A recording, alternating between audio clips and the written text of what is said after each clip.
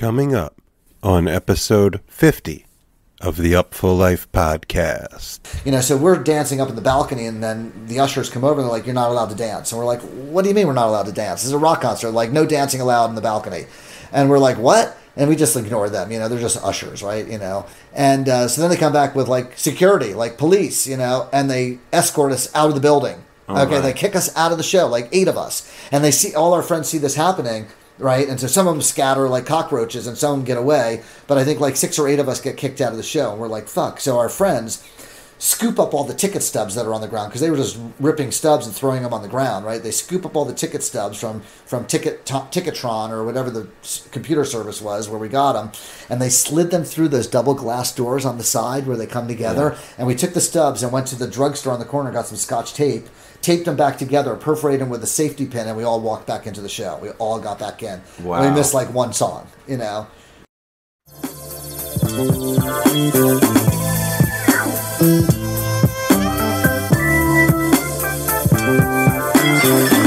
a bozo.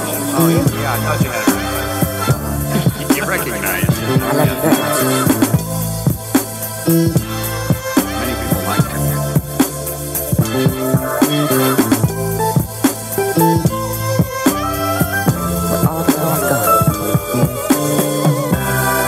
Let's drink a toast forever and ever. Let's drink a toast forever and ever. Yes, indeedy. Welcome to the Up Full Life podcast.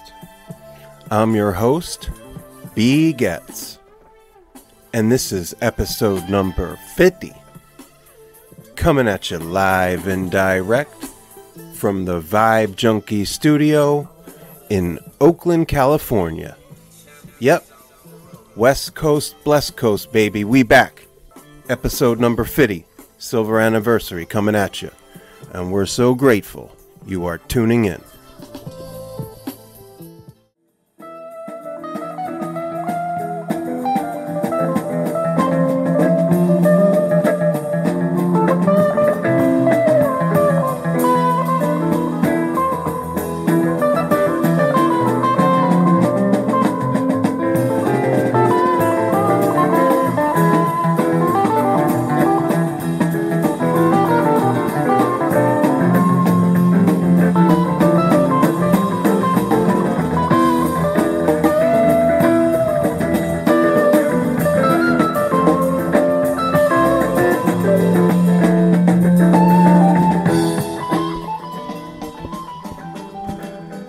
Yes, indeedy.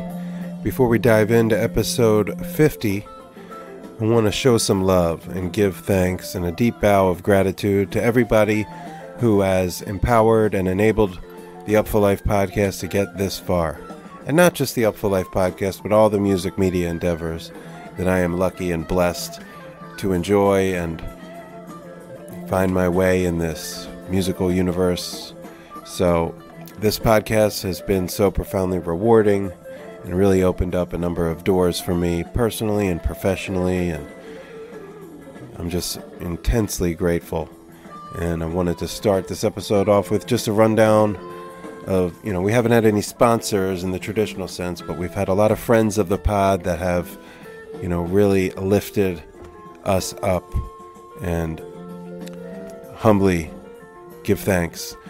I'll start with the good folks at Live for Live Music, liveforlivemusic.com, Kunj, Sarah, Andrew, just huge supports of everything I do, and of course, writing work enables this podcast to do its thing, and that fact is not lost on me. You can find a lot of my stuff, music, media, journalism, coverage, Live for Live Music, and you can also find some of my work, urban music, The Healing of the Nations, herbandmusic.com. Big up, MA. You can check it out, urbanmusic.com, the coalescing of music and cannabis culture. And I want to show love to jambase.com, where it all began. Labels like Color Red and Jumpsuit and Shaman's Dream, which always, looking my way for different projects. Super grateful for that. Wellness collectives like Path to Panacea and the Gnome Co. Management teams like The Regime. And all the artists and musicians and DJs and producers and promoters that, allow me to cover their stuff and, promote their work and just be a part of the whole elixir. And that's not lost on me. So, yeah, shout out to all the podcasts out there doing their thing that inspire me to do my thing. Y'all know who you is. And with that, do want to remind folks, it's huge if you could rate or review or subscribe to the Up for Life podcast on your platform of choice. The rating and reviewing is huge on Apple Podcasts. It does a whole lot to steer the algorithms in this direction, bringing me new listeners, new ears, new opportunities to spread the gospel.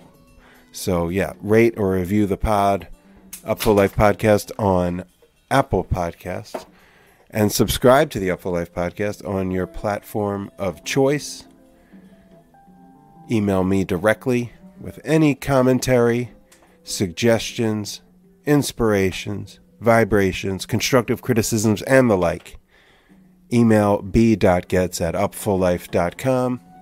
That's b.getz@upfullife.com. And lastly, you can support what I do in music media and culture reporting on patreon.com. For just a couple dollars a month, you can contribute to patreon.com/upfullife.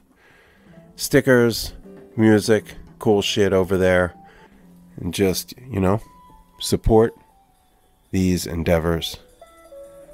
We give thanks. Yes, indeedy.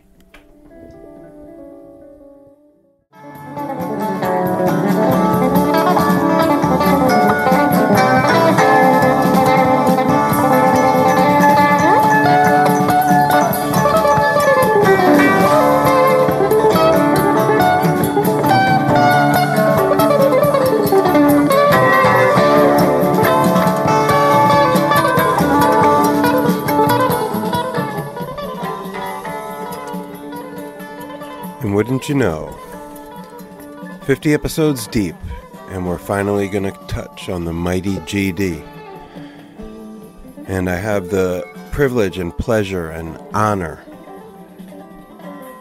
of having a conversation with one and only Jay Blakesberg. Legendary photographer from his work with the Grateful Dead and a plethora of other legends. But really, he's best known for his work photographing the Grateful Dead, and we get into a whole lot about that. The band, his journey as a photographer. We nerd out on the music, and we talk about some life experiences that we share. We are both members of a particular fraternity with regard to incarceration and the drug war. And of course, we also share membership in the tribe of Deadheads. And we're both from New Jersey. And a number of other similarities that we explore in this sprawling conversation. I got to tell you, I grew up looking at Jay's work in Relics magazine and Rolling Stone, and just seeing what he was able to do from humble beginnings back east, following his muse and the music. And he's built a legacy that, will be remembered long after he's gone. And I'll tell you, as I was driving over there, he was kind enough to invite me to his home studio in San Francisco. And I was a little nervous, I gotta admit, but put on my best Brent Midland t-shirt and headed over the Bay Bridge from Oakland.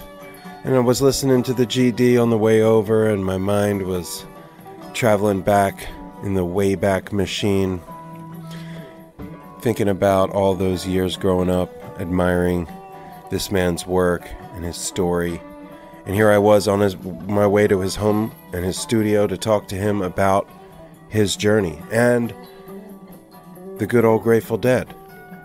And it wouldn't be possible if not for dear friend Ira, friend to both Jay and myself. He is the one who connected me with Jay Blakesberg and facilitated this conversation altogether. So I don't know how much of a podcast guy Ira is, but I'd like to think he's listening to this one. So Ira, thank you. Thank you for all your support, for all the music media stuff I do, and for your friendship. And I know Jay feels the same way. So it felt appropriate enough for the ceremonial 50th episode of the Up for Life podcast to finally touch on the Grateful Dead, and to do so with such an inspiration for me personally and professionally in Jay Blakesberg. And I'm so touched that he would welcome me into his home and his studio and his lair to chat it up. It's a testament to this thing of ours and this connection between the greatest American songbook and this band beyond description. Because it goes without saying that I would not be who I am today in any way without the Grateful Dead. My half-sister took me to see them back in '92 when I was just a young boy, and, you know, it really just redirected the proverbial gear shift and set me on the golden road to unlimited devotion for the rest of my days. And, you know, it comes in waves. There are times when I play tons of Dead, read, watch documentaries, talk online, and then there are extended periods of time where I kind of move away, or maybe, you know, I listen to a lot more Jerry Garcia band or whatever. But it is omnipresent in just how we move through life, the Grateful Dead. And if you know, you know. And if you don't know, hopefully your curiosity is piqued just enough hearing me discuss this that you'll continue to tune in, because Jay's story is not wholly predicated on the Grateful Dead or the Haight-Ashbury or the hippie dream, although that certainly is a guiding light and maybe the force of nature in both of our lives. There's a lot more to it. Like I said, we touch on our experiences behind bars and the war on drugs and just music media in general in the digital age. There's a whole lot to unpack here, but it does feel just organically right on time to talk Grateful Dead with Jay Blakesberg for the 50th episode of the Up for Life podcast. I am so proud and so honored. Give thanks to everybody who tunes in for the past 3 years and nearly, I guess over 15,000 downloads at this point, which small potatoes in the big picture, but it's an abundance that I am grateful for. So let's get into it. The one and only Grateful Dead photographer legend. You're welcome, please. Jay Blakesberg.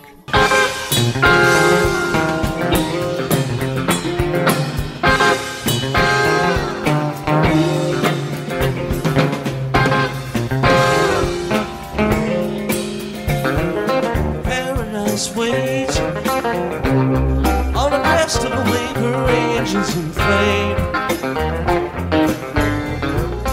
She has no pain. Well, pinching myself this morning out here in San Francisco, not far from Stern Grove, where I like to come see some shows in the summer, looking around this magnificent studio of the one and only, the great Jay Blakesberg. Thank you for having me over, and welcome to the Up for Life podcast. All right on, B. Thanks for coming to San Francisco, crossing the Bay Bridge.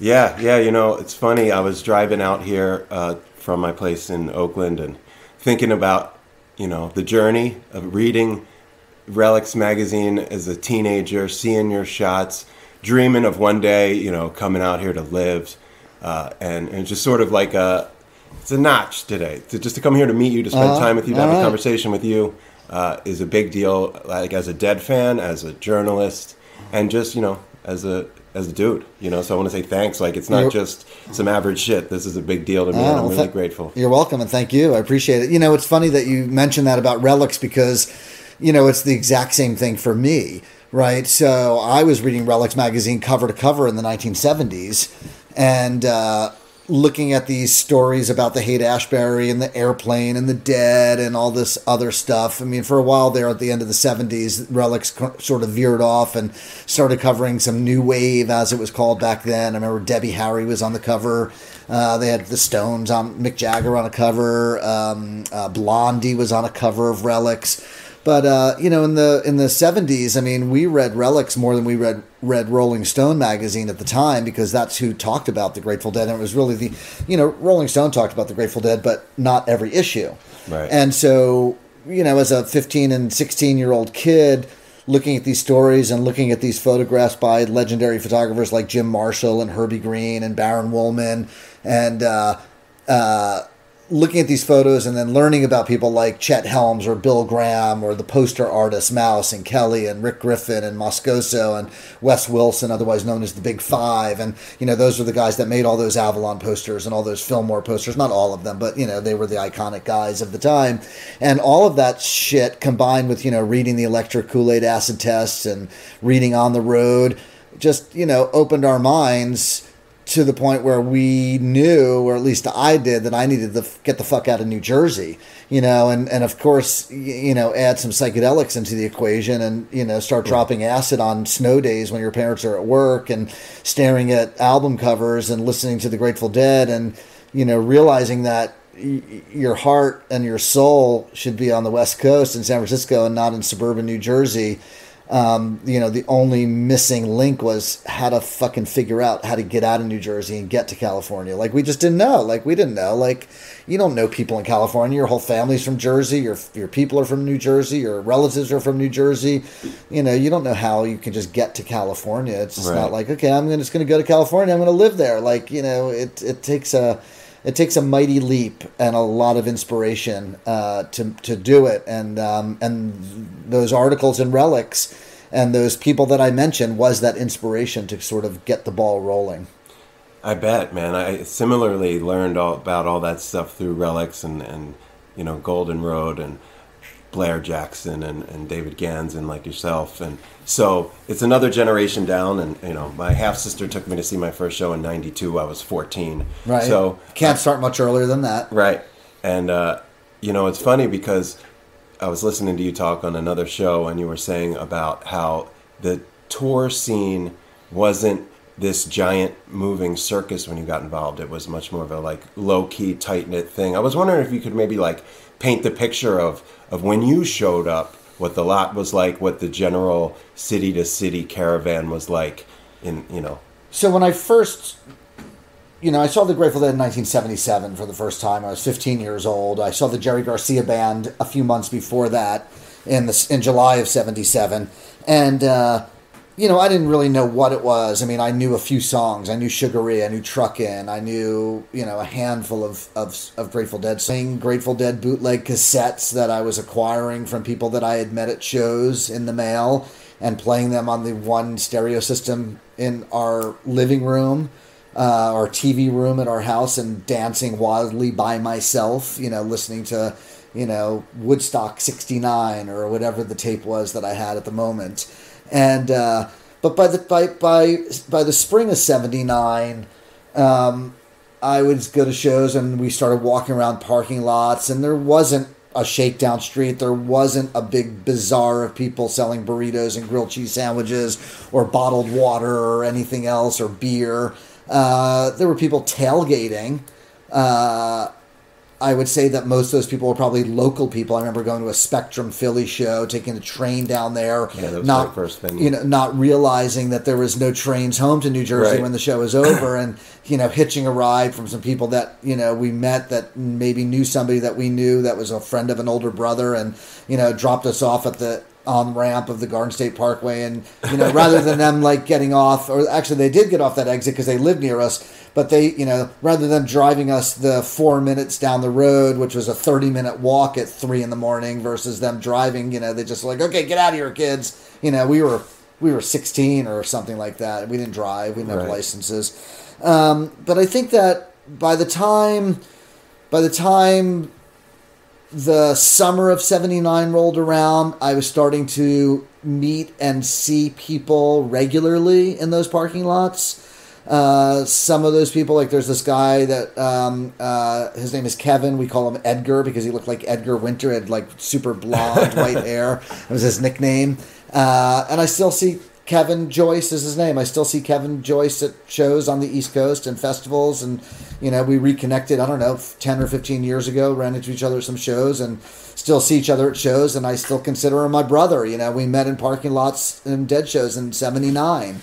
And, you know, little by little, you'd start seeing more people. And then that's when I started to realize that these people were my people. And even though I had my friends in high school, you know, they wanted to drop acid because they could drink a case of beer and not get drunk. And I wanted to drop acid because I could see God, you know, whatever manifestation that was, you know, like I was seeing something a little bit different than some of those people. And not to say that there was anything wrong with what they were doing or anything right about what I was doing. We just had a different, you know, impression and experience from those psychedelic drugs.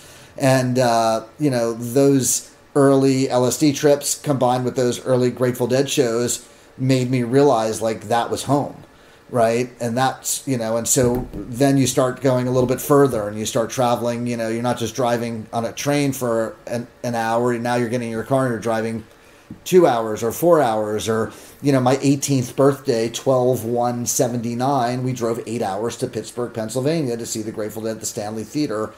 Legendary show. 11/30/79, 12/1/79. There were bootleg tapes of that were soundboard tapes. There was this guy. His name was Andre. He was a big coke dealer, I think. Coke fiend, rich kid. Used to give Dan Healy copious amounts of cocaine to plug into the soundboard and make soundboard tapes. And he had this giant reel-to-reel tape deck that looked like a refrigerator. And after one of those shows in Pittsburgh, after the second night, after the December 1st show, we all went back to some sketchy hotel near the venue in Pittsburgh. And there's like 15 or 18 or 20 of us all sitting around on the floor and on the beds. And we have his reel-to-reel tape deck set up in the middle with a bunch of, you know, D5s and other tape decks daisy-chained out of it. And we're all making copies of that tape from that show. They played this incredible China Rider and CC Rider. It's a legendary soundboard tape, 12/1/79, Stanley Theater, Pittsburgh. And, you know, we're smoking weed and, you know, everybody's dosed to the gills and, you know, our eyeballs are spinning around in our heads and, you know, somebody knocks on the door and we open it up and it's the fucking Pittsburgh police, you know, and they see like this tape deck with these giant reels spinning and all these tape decks with all these wires, you know, and this is 1979. Like they thought we were fucking undercover narcs, like, you know, tapping phones and like, you know, like in some like drug sting, you know, they were like uniformed cops, you know, and they were just like, okay, keep the noise down, you guys. And, you know, and, you know, we had enough drugs on us to all fucking go to prison for a long time, you know, because back then in 79, you get caught with anything, you're fucking in up Schitt's Creek, fucking joint, you know, but, you know, crazy shit like that would go down. And then by early 80, we were again meeting more and more people, and I went to the Capitol Theater shows. They did 3 shows in the spring of 80, March, I don't know, 30, 31, April 1st. That for April 1st, 1980 show is the one where the band was April Fool's, so the band came out and they all played different instruments. They played Promised Land, and I think Jerry was on keyboards, and Billy played guitar, and Mickey played bass, and you know, everybody's playing different stuff, and you know, it was at those shows that I met this guy named BT, which stood for Brother Tom, and BT was just starting his fledgling LSD business and right off the Panhandle here in San Francisco, and he, you know, gave me 50 hits of acid, and I dosed all my friends, and at the end of the show, he said to me, hey man, if you want, when I get back to San Francisco next week, I'd be happy to overnight you a few thousand hits of LSD that you could sell to your friends from high school, and you can be part of my underground LSD distribution network. And I just thought that was the greatest thing I ever heard. So I just gave my parents' home address, and he started overnighting me 2,000 hits at a time. And you know, we psychedelicized Union County, New Jersey with, you know, massive quantities of blotter acid. And, you know, from there it just kept getting even more crazy, and more people on the road, and meeting more people that were like me and like my friends. And, the women I was hanging out with and the guys I was on tour with, and the 6 people that were in my '69 Chevy Nova driving to Dead shows up and down the East Coast or to the Midwest or wherever we were going. Amazing. That's a hell of a ride up. I love that. That's how it all starts, man. It's beautiful. And just like Blue Boy and Dragnet, you know that character, yeah, well, I was thinking about Dragnet when you were talking about that hotel scene. Right, It sounded like something out of Dragnet. Those kids taking that crazy LSD. Yeah. And Blue Boy, man, he's going down. That's funny. Yeah. And I wanted to, obviously I want to get into LSD and your journey with that and the legal system. But before that, I want to know how the Dead came into your life. Like, did somebody bequeath it to you? Did you find it on your own? And also, photography. Did you find your way to a camera, or did somebody put one in your hands? So, yes and yes and yes. I originally started... There was a kid in my high school who was taking some pictures at some concerts, and then he was selling them to us in high school for like $1 a piece, right? 8x10s. And I thought that was really cool, and I had a bunch of them thumbtacked on the wall, and then I just sort of wanted to start creating my own photographs. I'm starting to bring my camera to concerts because I wanted to create my own memorabilia. And a lot of those photos, early on, I started borrowing my stepbrother's camera and my dad's camera. There's the often told story about my first time shooting the Grateful Dead at the Meadowlands, where I borrowed my dad's old Pentax camera and some lenses, and he lent a 16-year-old kid his camera to take some photos. But I had taken a few photos leading up to that, some with my dad's camera and some with my stepbrother's camera. And literally was just doing them and making 8x10s in a darkroom that I built in the basement of my mother's house, and thumbtacking them to my wall and giving them to my friends, and selling them to some of my friends for $1 a piece to make money to buy darkroom paper and chemicals and buy concert tickets. And then I started selling 8x10 black and white prints in the parking lots at Dead shows. Tickets were $10. I'd come back with $60 or $80 in my pocket in dollar bills, selling prints. That was before we started selling acid. To make money to go to more shows, right? Because that's, I think our allowance was probably $5 a week, right? Or $2 that's what a mine week, was, or right? Something stupid, right? So, were there other cats out in the lots with prints, or were you the guy? No, there were other people out there. That's where I got the idea from. Okay. Yeah, there was. I remember buying a couple of prints at the Philly Spectrum at that show I was mentioning in 78 or 79. I can't remember when that was. I think it was 78.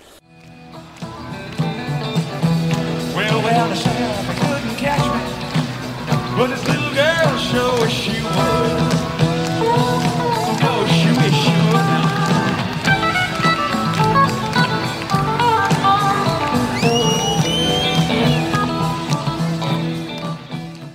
But I remember buying a couple of 8x10s and 5x7s or 1 or 2 prints from this guy and hanging up on my wall.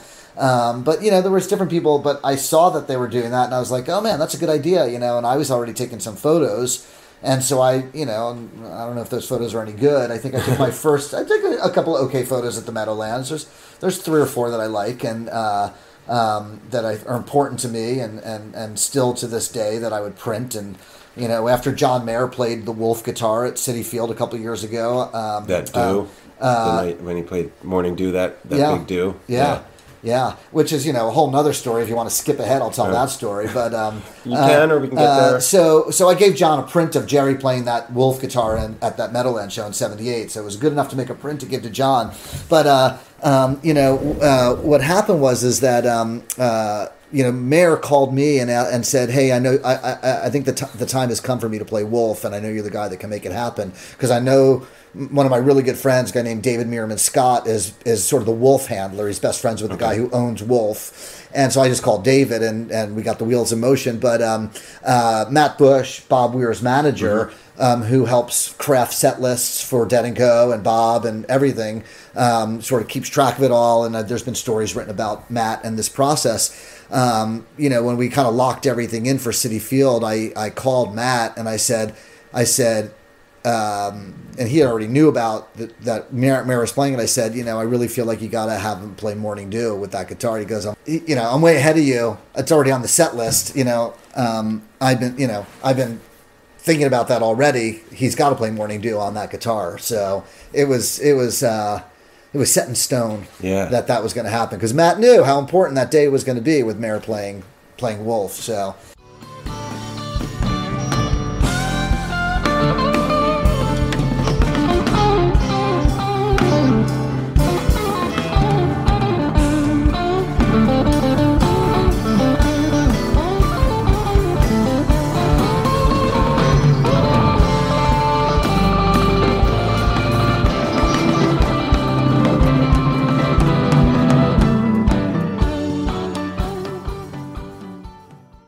Anyway, but I made a print after that show. You know, people give John Mayer stuff all the time. And so I made him a print of that Garcia shot playing Wolf at the Meadowlands in 78. And then I made a print of John playing Wolf, but not his whole body, just a super close-up of his hands on Wolf. Right, because people don't want to hang pictures of themselves, like John Mayer, and he said to me, he goes, "Oh my God," he goes, "people give me stuff all the time, and I just don't know what to do with it. Like I don't have room on my walls. I don't know what to do with all this stuff." But he's like, the minute I saw those, he goes, I sent them out to the framer immediately, and they're both framed and hanging in my house. So it was important to John as well that he got to play that guitar. Yeah, it was a legendary night, and definitely a ceremonial thing, and appropriate for you to be not only a photographer but a facilitator. And who to think that the kid that took his dad's camera to the Meadowlands is now arranging, right, somehow was able to facilitate that whole thing. Yeah, it's cool. And John is very grateful, and John is an incredible human being, and I love him dearly, and I think he's fabulous in the band. I think that he's got the right energy, the right vibe. He gets it. It's been an interesting 7-year journey now with Dead & Co. Yeah. I guess it's 6 years, right? 2015. Right. So John has really come into his own in a big way and has embraced it. And I'm proud of him, and I'm proud of that band for what they've done with that music. Yeah. And I'm proud that we're all still there to see it all and experience it. Yeah, that's an important part of it. And obviously, you never know these, especially nowadays, and you got to savor what we have and enjoy it while it's here. And kudos to the whole, Grateful Dead family for, soldiering on. And lots of people who had never been old enough to experience the magic and the sort of traditions now get to revel in it. It's turned over to a whole nother quarter century generation, and it's been going on since Jerry died, really. It's the Grateful Dead are bigger now than they've ever been before. I mean, look at the sellouts at Dead & Co. and Phil shows and all that. But even in between, all the stuff that Mickey and Billy were doing, and the Seven Walker stuff that Billy did, and the stuff that Mickey did with all of his different incarnations, right. and the Rhythm Devil stuff that they did, and then Bobby with Rat Dog, of course. But what's interesting is that 25 years later, the music of this band and this particular scene is still so relevant and so important because it survived so many cultural shifts in our landscape of pop culture, from when the band started in 65 to the Summer of Love, to the early 70s, to their switch from this full-on psychedelic improv band, blues band, to this Americana band, Working Man's Dead, American Beauty. They made records at the height of the disco movement, when disco was all the rage in this country. But through it all, they didn't really have hit songs. Yeah, they had songs on the radio here and there, but they didn't have hit songs, but they're still playing arenas. They're still selling out rooms that were anywhere from 2,000 people to 20,000 people to 50,000 person stadiums. Watkins Glen in 73, 600,000 people for the Grateful Dead, the Allman Brothers, and the band. Right. If you look at this band, and so here we are in 2021, this band that never really was they were never the Rolling Stones.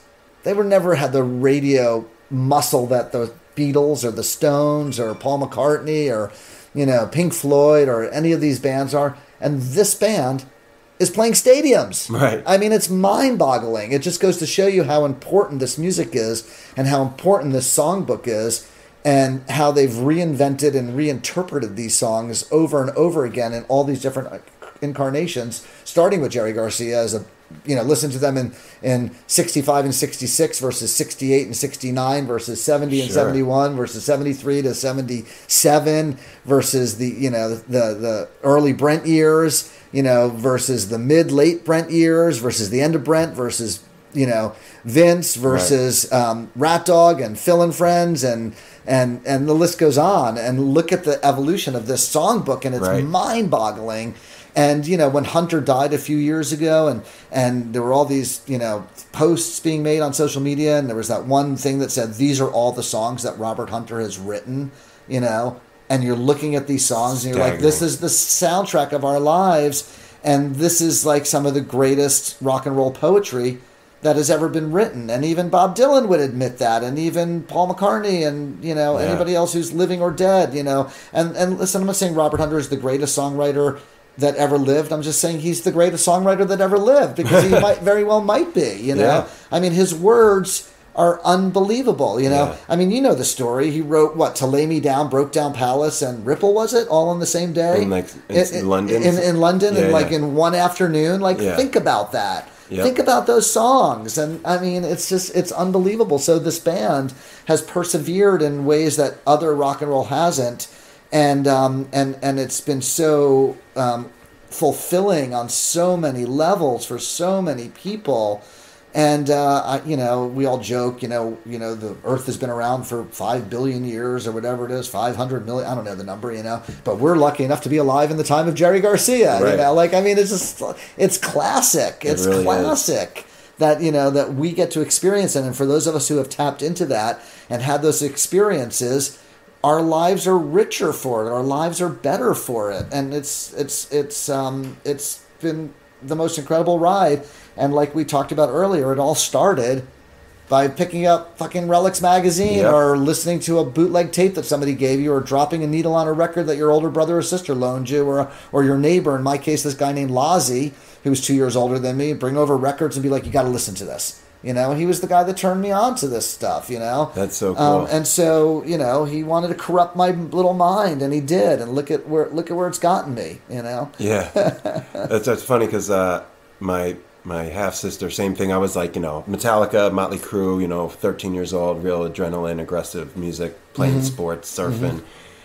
She was like, you know what? She used the Steely and the skull, which, kind of, if you don't know, could be some heavy metal imagery. Check this out. Come see this band with me. And, the rest is history. And what you were talking about with your journey is like that experience, going to the show or getting the record, reshaped your whole trajectory. Mine too. Like, who would I have been, where professionally, personally, socially, geographically, if I didn't catch wind, get on the bus, and everything I do, from the people I hang out with to the work I do to the music I love, started with the Dead and really all things Garcia. So it's interesting to hear somebody with your experience. You know where you'd be? You'd be eating Pop-Tarts for breakfast instead of that organic granola you have every morning. Right. Probably back in Jersey, with a mortgage and a job I hate. 2.3 children. Yeah. But here I am, and I've had quite a ride. Not your ride, but certainly something that is in the same sort of ethos of seat of the pants. Where does the music take me? How do I make it work for me? Yeah. So you are a real, shining example of that clicking and you making the most of it. But you knocked off a bunch of eras, sort of signposts of the Dead's career. So I'm curious, because you got there and you said 77 was the first show? 77, yeah. And really started hitting it hard a year or two later. What is your sweet spot, GD wise, in terms of era? If you're reaching for, you mean from what I saw or the just whole era? So both. How about whole era and okay? you saw? So I became aware of the Grateful Dead in '76. My buddy Nicky Katsanis had an older brother, Dennis, who was a big Deadhead. He went to those Capitol Theater shows in '76. I remember Nicky saying to me, "We got to go see the Grateful Dead before they break up." Kind of funny. Right. So I became aware of them and listened to a little bit of it. My first record was probably, Skull and Roses, which just came out on vinyl, 50th anniversary. Sweet spots for me from when I saw the band. I mean, I saw them in 77, and of course 77 is epic and legendary on many, many levels, and everybody talks about Cornell. I just listened to Englishtown 77 yesterday. That was my first Grateful Dead concert, right? Wow. And I have a friend who was also his, too. Yeah, a lot of people. Yeah. So many Deadheads on the East Coast. Englishtown was a first. There was a kid, I went to grammar school, or kindergarten through 5th grade, and then I moved away to a different town 20, 30 miles away. We lost touch until we reconnected in the early 2000s in Boulder. Englishtown was his first show also. We left when we were 10 years old. We separated, and we both came back 5 years later to Englishtown, 5 years later to Englishtown, and now we're friends, and we're in touch. And he lives in Boulder, a guy named Mark Gershman, one of those weird, funny things that happens in life with that. Particularly in this community, that happens. But if you haven't listened to it, it's Dick's Picks. I believe it's number 15.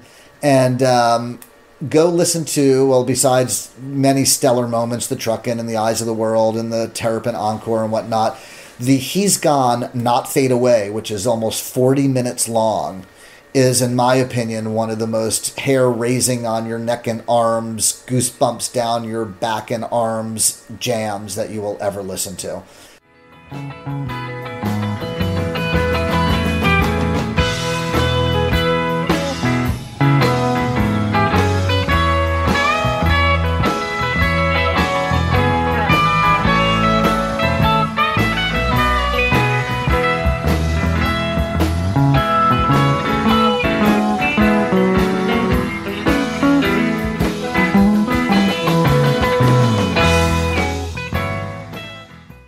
He's Gone, Not Fade Away. It is unfucking real. And I was too young and unaware to realize what was going on in that moment. I mean, I remember it, and it's jammy and whatnot, but like going back and listen, within a year. So it was also a live radio broadcast on WNEW, but they didn't broadcast the Encore Terrapin. So until it came out as a Dick's Picks, nobody had Terrapin, except for some of the bootleg audience tapes. But the soundboard tape, which, we used to record those off the radio with a tape deck. You'd listen to it and record, and that was your soundboard tape, right? It was a radio broadcast. And, I probably listened to that cassette. Well, I probably burned through 3 or 4 copies of that cassette over the years because it was just such an incredible show. And I probably started listening to that, within several months of going to that show. We were listening to that regularly, and it grew and grew and grew on you because, when it was your first show and you're like, you knew a couple of songs and, whatnot, you don't know, you're 15 years old, you don't know what's up. So of course the 77 era, but 80 is when I toured hard, summer of 80. We were a year and a few months into the Brent Midland era. They had been rehearsing. They were breaking out all sorts of stuff at the end of 79, early 80 that they hadn't played in a long time. The Wheel, Uncle John's Band. Like in 78 and early 79, I think they played Uncle John's Band maybe only 2, 3, 4 times. You can go into the Dead Base and look it up. And then all of a sudden, I think it's 12/26/79, my first New Year's show, New Year's run, 5 nights in Oakland. They did an Uncle John's Band that was stellar, and it just remained in the set list with Brent, and come hear Uncle John's Band by the riverside. Got some things to talk about here beside the rising tide. Come hear Uncle John's Band bring to the tide. Come on along or go alone. He's come to take his children home.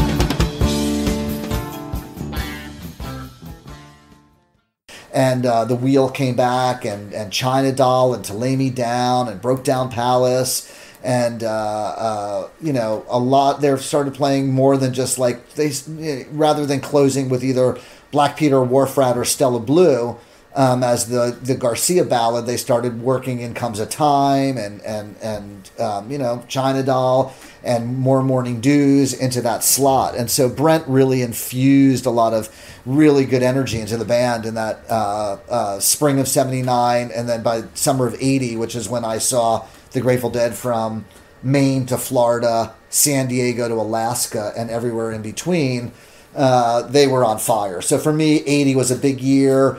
And then things got wonky for me. I got arrested in 81. 87 was a big, important year for me and my trajectory. years that I love listening to that stuff from 68 and 69. I just think that, like that Fillmore box set they released a dozen years ago, maybe. Garcia on the ST. I mean, that Fillmore West, Fillmore East, Fillmore West, I guess it is. I don't know. Maybe both. I can't remember off the top of my head, but those shows I think it's Fillmore on the West Coast. Unbelievable. Like listening to those CDs re-inspired me to listen to that era of the Grateful Dead and realize how incredible, because they were rehearsing all the time, like those other ones and those Dark Star jams, those Morning Dews were just unbelievable.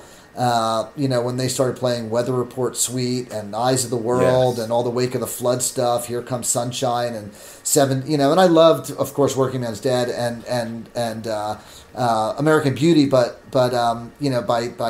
and I know everybody loved Europe 72 and I did also, but for me, Wake of the Flood was a more important record. So 73, that era, if you think about it and you went back and looked at like the Billboard pop charts, you probably see like Helen Reddy and Barry Manilow and, Cher and, stuff like that on the pop charts. I don't even know. I'm just spitting out names, right? 2 and 3 minute little pop ditties that were, feeding the end of AM radio into the beginning of FM radio. I mean, FM came about a little bit before that, obviously, but, and then, you got Weather Report Suite, which is 13 minutes long on the record or something like that. And you're like, who are these guys and what are they thinking? And, that Weather Report Suite, I mean, that whole section of music is incredible. And those lyrics and Barlow and Weir and. Like the desert spring, a lover comes and spreads her wings.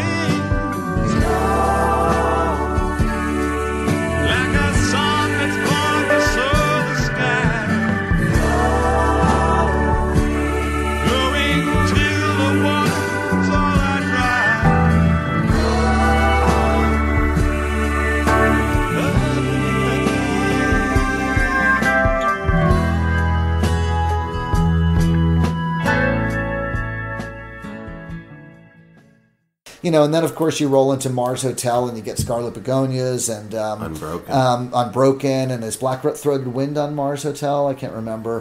But, what a song. I mean, again, just, the lyrics and Barlow and Weir and, but again, Scarlet Begonias, Hunter, Garcia. I mean, so I love that 73, 74 era.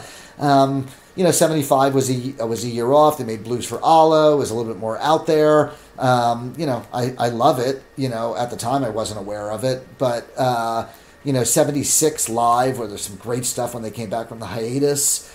And then of course we get to the 77 spring tour and rolling all the way into Englishtown, and again it was legendary and epic. So there's so many great eras. Like I really love all of those. I love that 69. I love that 73, 74. I love that 77. I love that 80. I love that 87. So there's all of that stuff is just really incredible. All right. I would concur with regard to the different sweet spots and different eras, and so Two from the Vault was the first Live Dead cassette that I got. Right, was that the 68, the Carousel, right? Yeah, it's a combination from Fillmore, some Carousel. It's like right, but also the one from the Vault.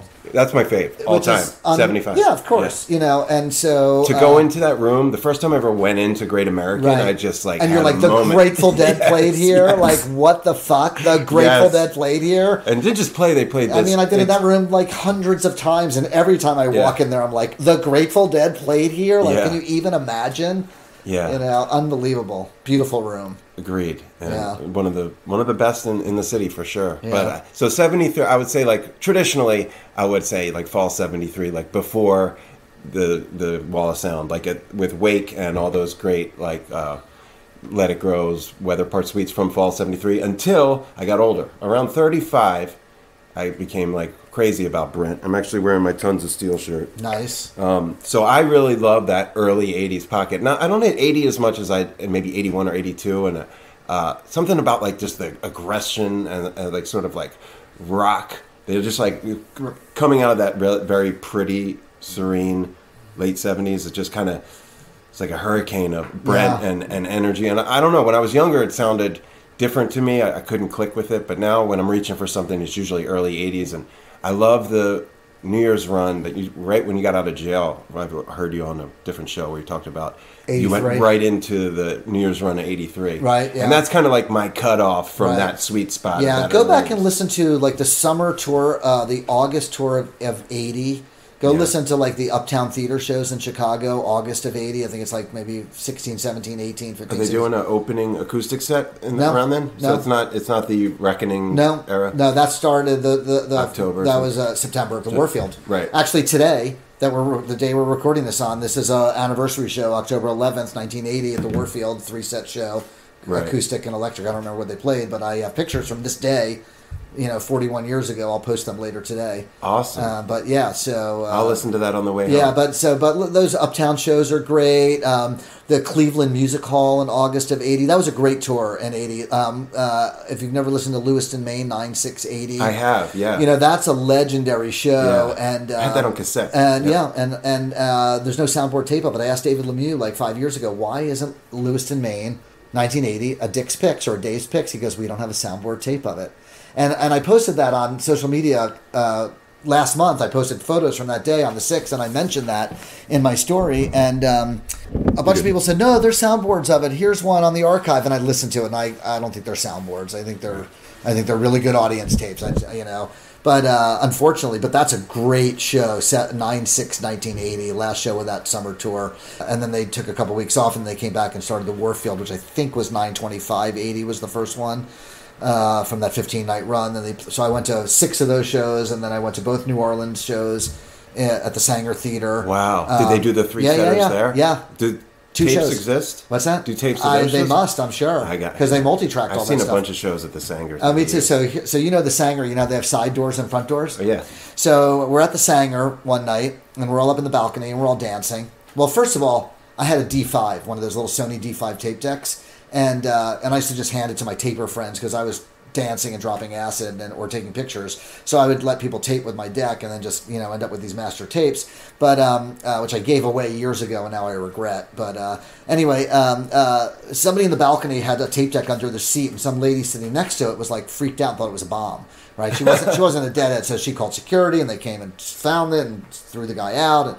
And so we're dancing up in the balcony, and then the ushers come over and they're like, "You're not allowed to dance." And we're like, "What do you mean we're not allowed to dance? This is a rock concert. Like, no dancing allowed in the balcony." And we're like, "What?" And we just ignore them. They're just ushers, right? And so then they come back with like security, like police, and they escort us out of the building. Okay, right. They kick us out of the show, like 8 of us, and they see all our friends see this happening. Right, and so some of them scatter like cockroaches, and some of them get away. But I think like 6 or 8 of us get kicked out of the show, and we're like, "Fuck!" So our friends scoop up all the ticket stubs that are on the ground because they were just ripping stubs and throwing them on the ground. Right, they scoop up all the ticket stubs from Ticketron or whatever the computer service was where we got them, and they slid them through those double glass doors on the side where they come together. Yeah. And we took the stubs and went to the drugstore on the corner, got some Scotch tape.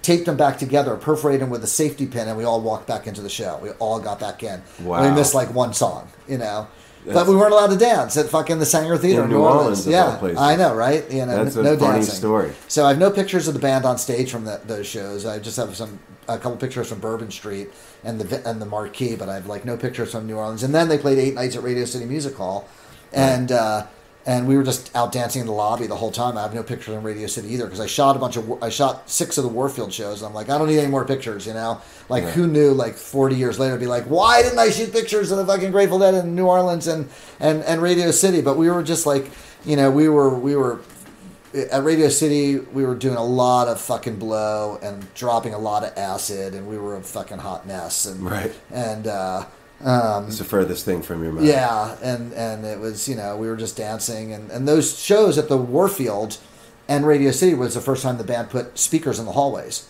and let the For the Spinners. We weren't Spinners back then. Okay. The Spinners didn't come until the late 80s with Joseph, the cult leader. Okay. That's a whole separate thing. But we got to get into that the Spinners too. is a cult. Yeah. It was a Grateful Dead cult inside our other Grateful Dead cult. They're dancers and they're Spinners. Okay. Yeah, the Spinners are like mid-80s. 86, 87 is about when they came about. Pre-Touch Explosion or with Touch Explosion? Pre, I want to say. Okay. Yeah. That's interesting to hear because I guess I kind of because I don't necessarily dance in the halls, but I am a like in another world dance guy. Right. You can't communicate with me kind of thing. I'm just right. I remember some of my earliest shows, like Spectrum or Nassau Coliseum. Right.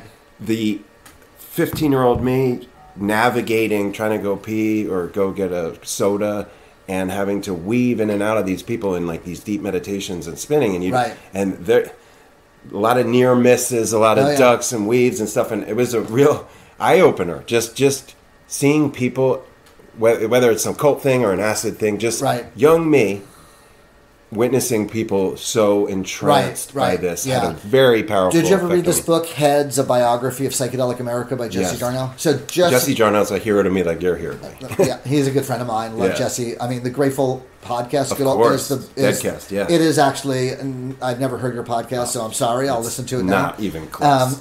Jesse's podcast is like, it is unbelievable. Yep. But he talks about Joseph and the spinners in his book. Right. And use one of my photos that I have of Joseph in the hallways, with the spinners. So that's a whole nother story that I don't really know a lot about. But Joseph ended up getting arrested, I believe, and had some run-ins with the law. And it was like, I don't know all the ins and outs, and I'm probably speaking out of turn, but I believe there was like a celibacy thing. But of course, the cult leader always is having sex with everybody. I don't know if that's, I don't know if I heard that secondhand, thirdhand, if it's true, it's not true.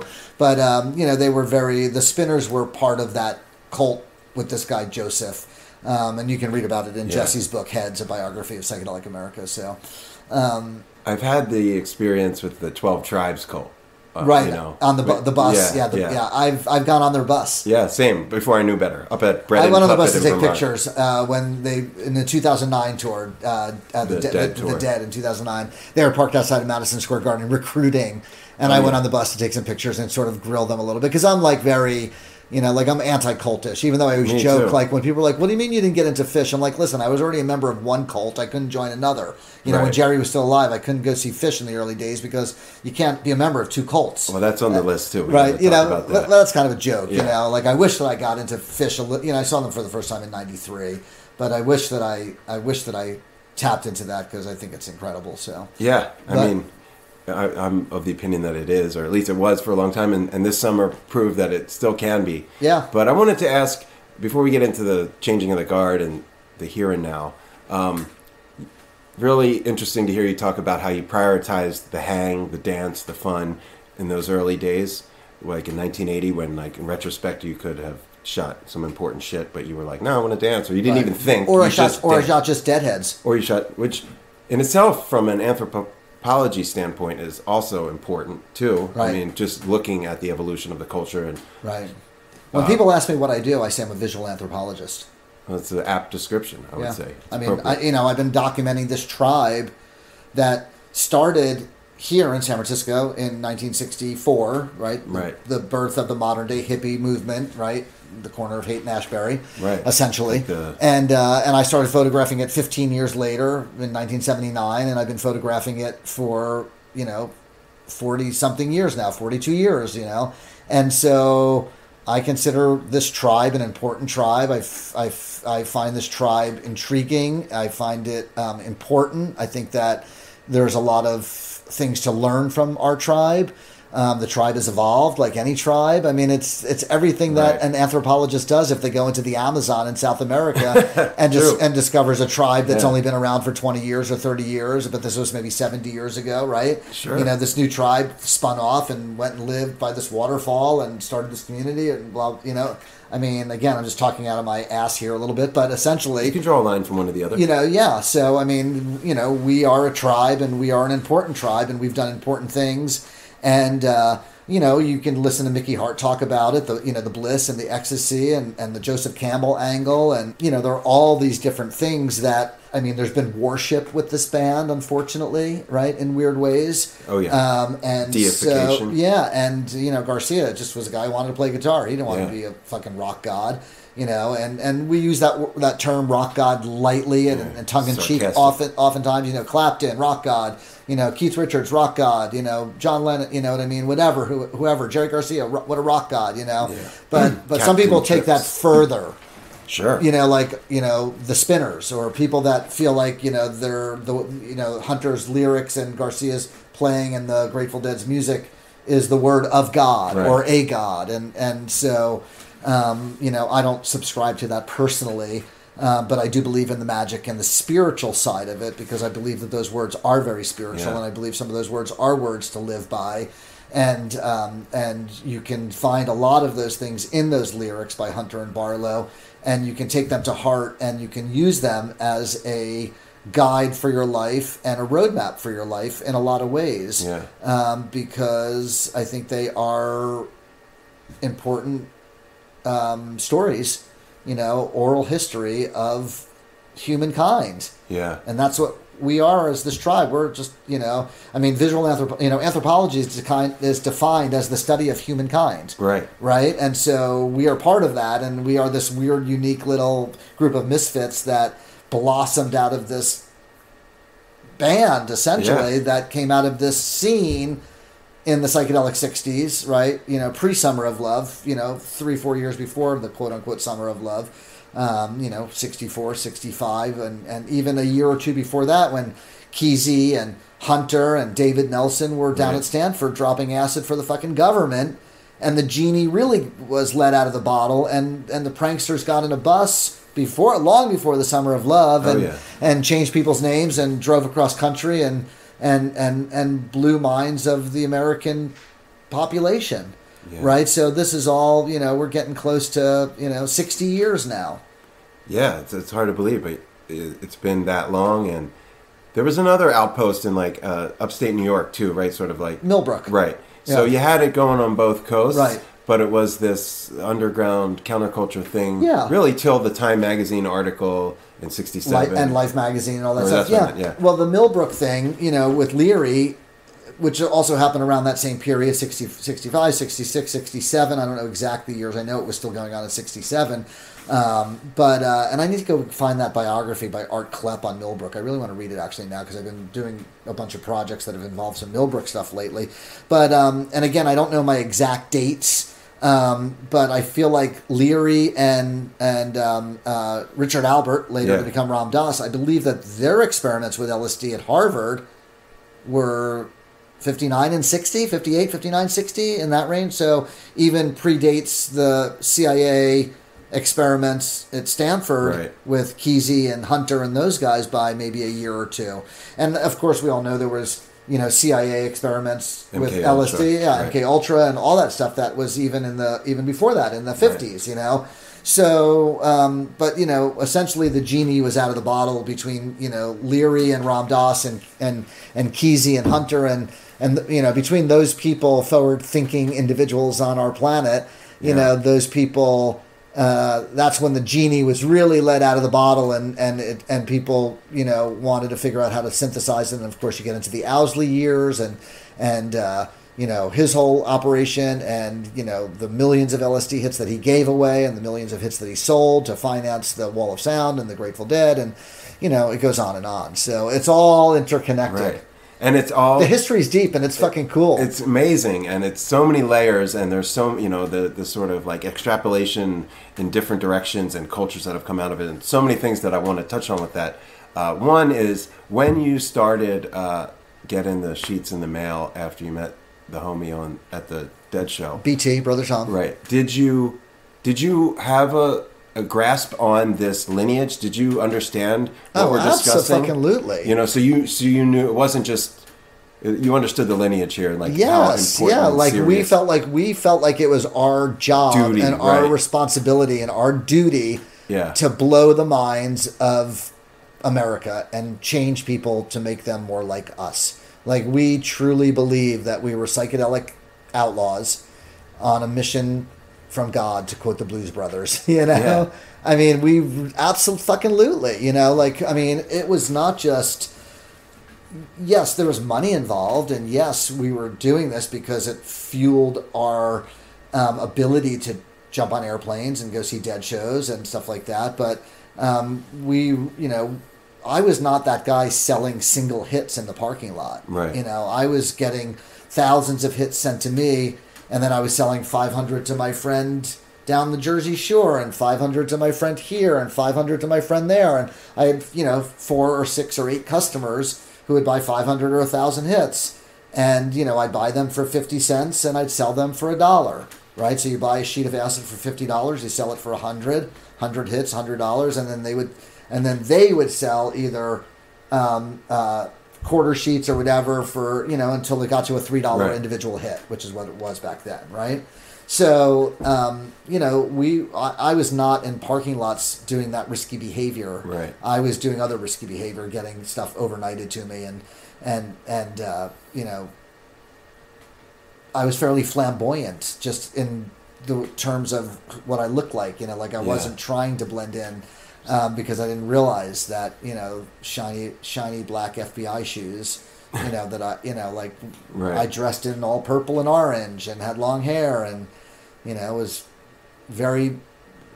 probably stupid. I was 18. Yeah. I was a fucking kid. You didn't know, and you were caught up, and you also, again, right. We thought we were invincible. Right. And you also thought you were changing the world. You felt like you had a duty from, creator, spirit, whatever, to spread the sacrament. I understand that, and I just find it, kind of funny to think, you at wide-eyed 18, just like out there catching packages in the mail, meeting up in hotel rooms and stuff, and there were people like that. So I wasn't doing that, but I got a good friend named Borden Barrows who flew up to Rochester. We were living together in the Jersey Shore in there's a town called Belmar. Sure. And it's it's a beach community. Yeah. So all the houses are empty in the winter, right? Rows and rows of houses along the beach are empty. So we rented this house for $500 a month. And he had this, I was selling these red ganjas. That's what BT made. And eventually they became rainbow ganjas. And Borden was selling this LSD called Tetragrammaton. And which were also made here in San Francisco. I believe the Hayes Street family back then was responsible for those. And Borden flew up to Rochester on a commuter flight, People Express, $19 one way, and walked into a hotel room to sell this guy 10,000 hits, and it was the fucking DEA because the guy he was selling it to got busted and ratted Borden out, and and Borden got sent. Borden spent 3 years in jail for that. Luckily it was pre-drug wars and pre-war on drugs, rather. Pre-mandatory minimums. Pre-mandatory minimums. Right. Otherwise he would have spent 20 years in prison. The same thing for me. I got arrested with 1,800 hits of LSD, and because it was pre-war on drugs, Reagan was already in office, but it hadn't been enacted in the mandatory minimums and based on the weight of the paper and all that stuff. I mean, I was very fortunate. I got sentenced to 5 years in state prison and actually only did 8 months. For a variety of reasons, but I know people that got arrested with less LSD than I did just a few years later that spent 15, 17, 20 years in jail. Yeah. And there's also people that I know that got arrested with tens of thousands of hits and were responsible for selling millions of hits, and they did 20 years in prison, but that's maybe a little bit more realistic than somebody like Timothy Tyler. He's the guy that Obama commuted at the end of his term, and he's been out for now 5 years.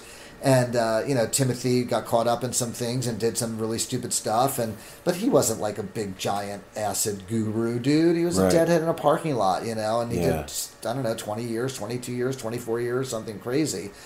Changed his whole life. And if I had gone to jail for 15 or 20 years, I would have never been Jay Blakesberg. We would have never been doing this podcast. I would have never created the body of work that I've created. I would have never documented what I documented. I'd probably be selling insurance, and having some job that I hated. Yeah. And, who knows? It's hard to say what would have happened, right?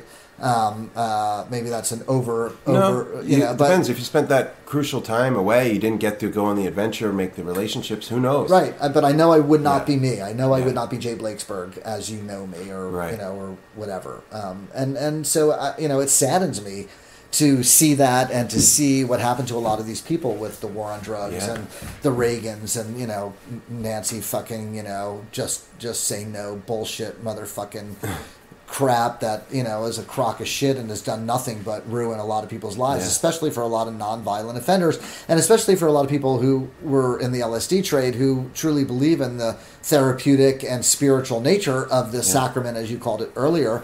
And again, now you have, people writing books that are bestseller. Yeah, Michael Pollan. Yeah, Michael Pollan and Waldman and whatnot. And, these books that are on the bestseller list of the New York Times, book section that are essentially, books about taking LSD. Right. Did you watch Saturday Night Live the other night? There was an LSD skit in there. Oh, I have to get on that. It's fucking hilarious. That's where we're at now with it. Yeah. Which is fine. And I did time for cannabis and similar situation now. You see it. The Apple Store is the dispensary, and like they put me How in jail much time for were that. you in jail for? They sentenced me to 2 years. I got out in 1. Okay. But I another, like I said, fraternity and parallel between the journeys and stuff. It happened to me later in life. It's also like a severe humbling and something that was, in retrospect, good for me. Sure. Was maybe not living the right way and Right. priorities out of whack. And were you arrested with hundreds of pounds of pot or Yes, something? Right. and hundreds of thousands of dollars. It was a sting. They got me coming out of a post office, not unlike you. Right. With $60K in an envelope. Right. And it was old hat by then. So Right. it was not like I was on my way somewhere else and I was stopping by the post office to get something. It wasn't. It had lost its sort of like Right. focus, and I just What state? California. Okay. Yeah. Where'd you go to jail? Where were you in jail? Placer.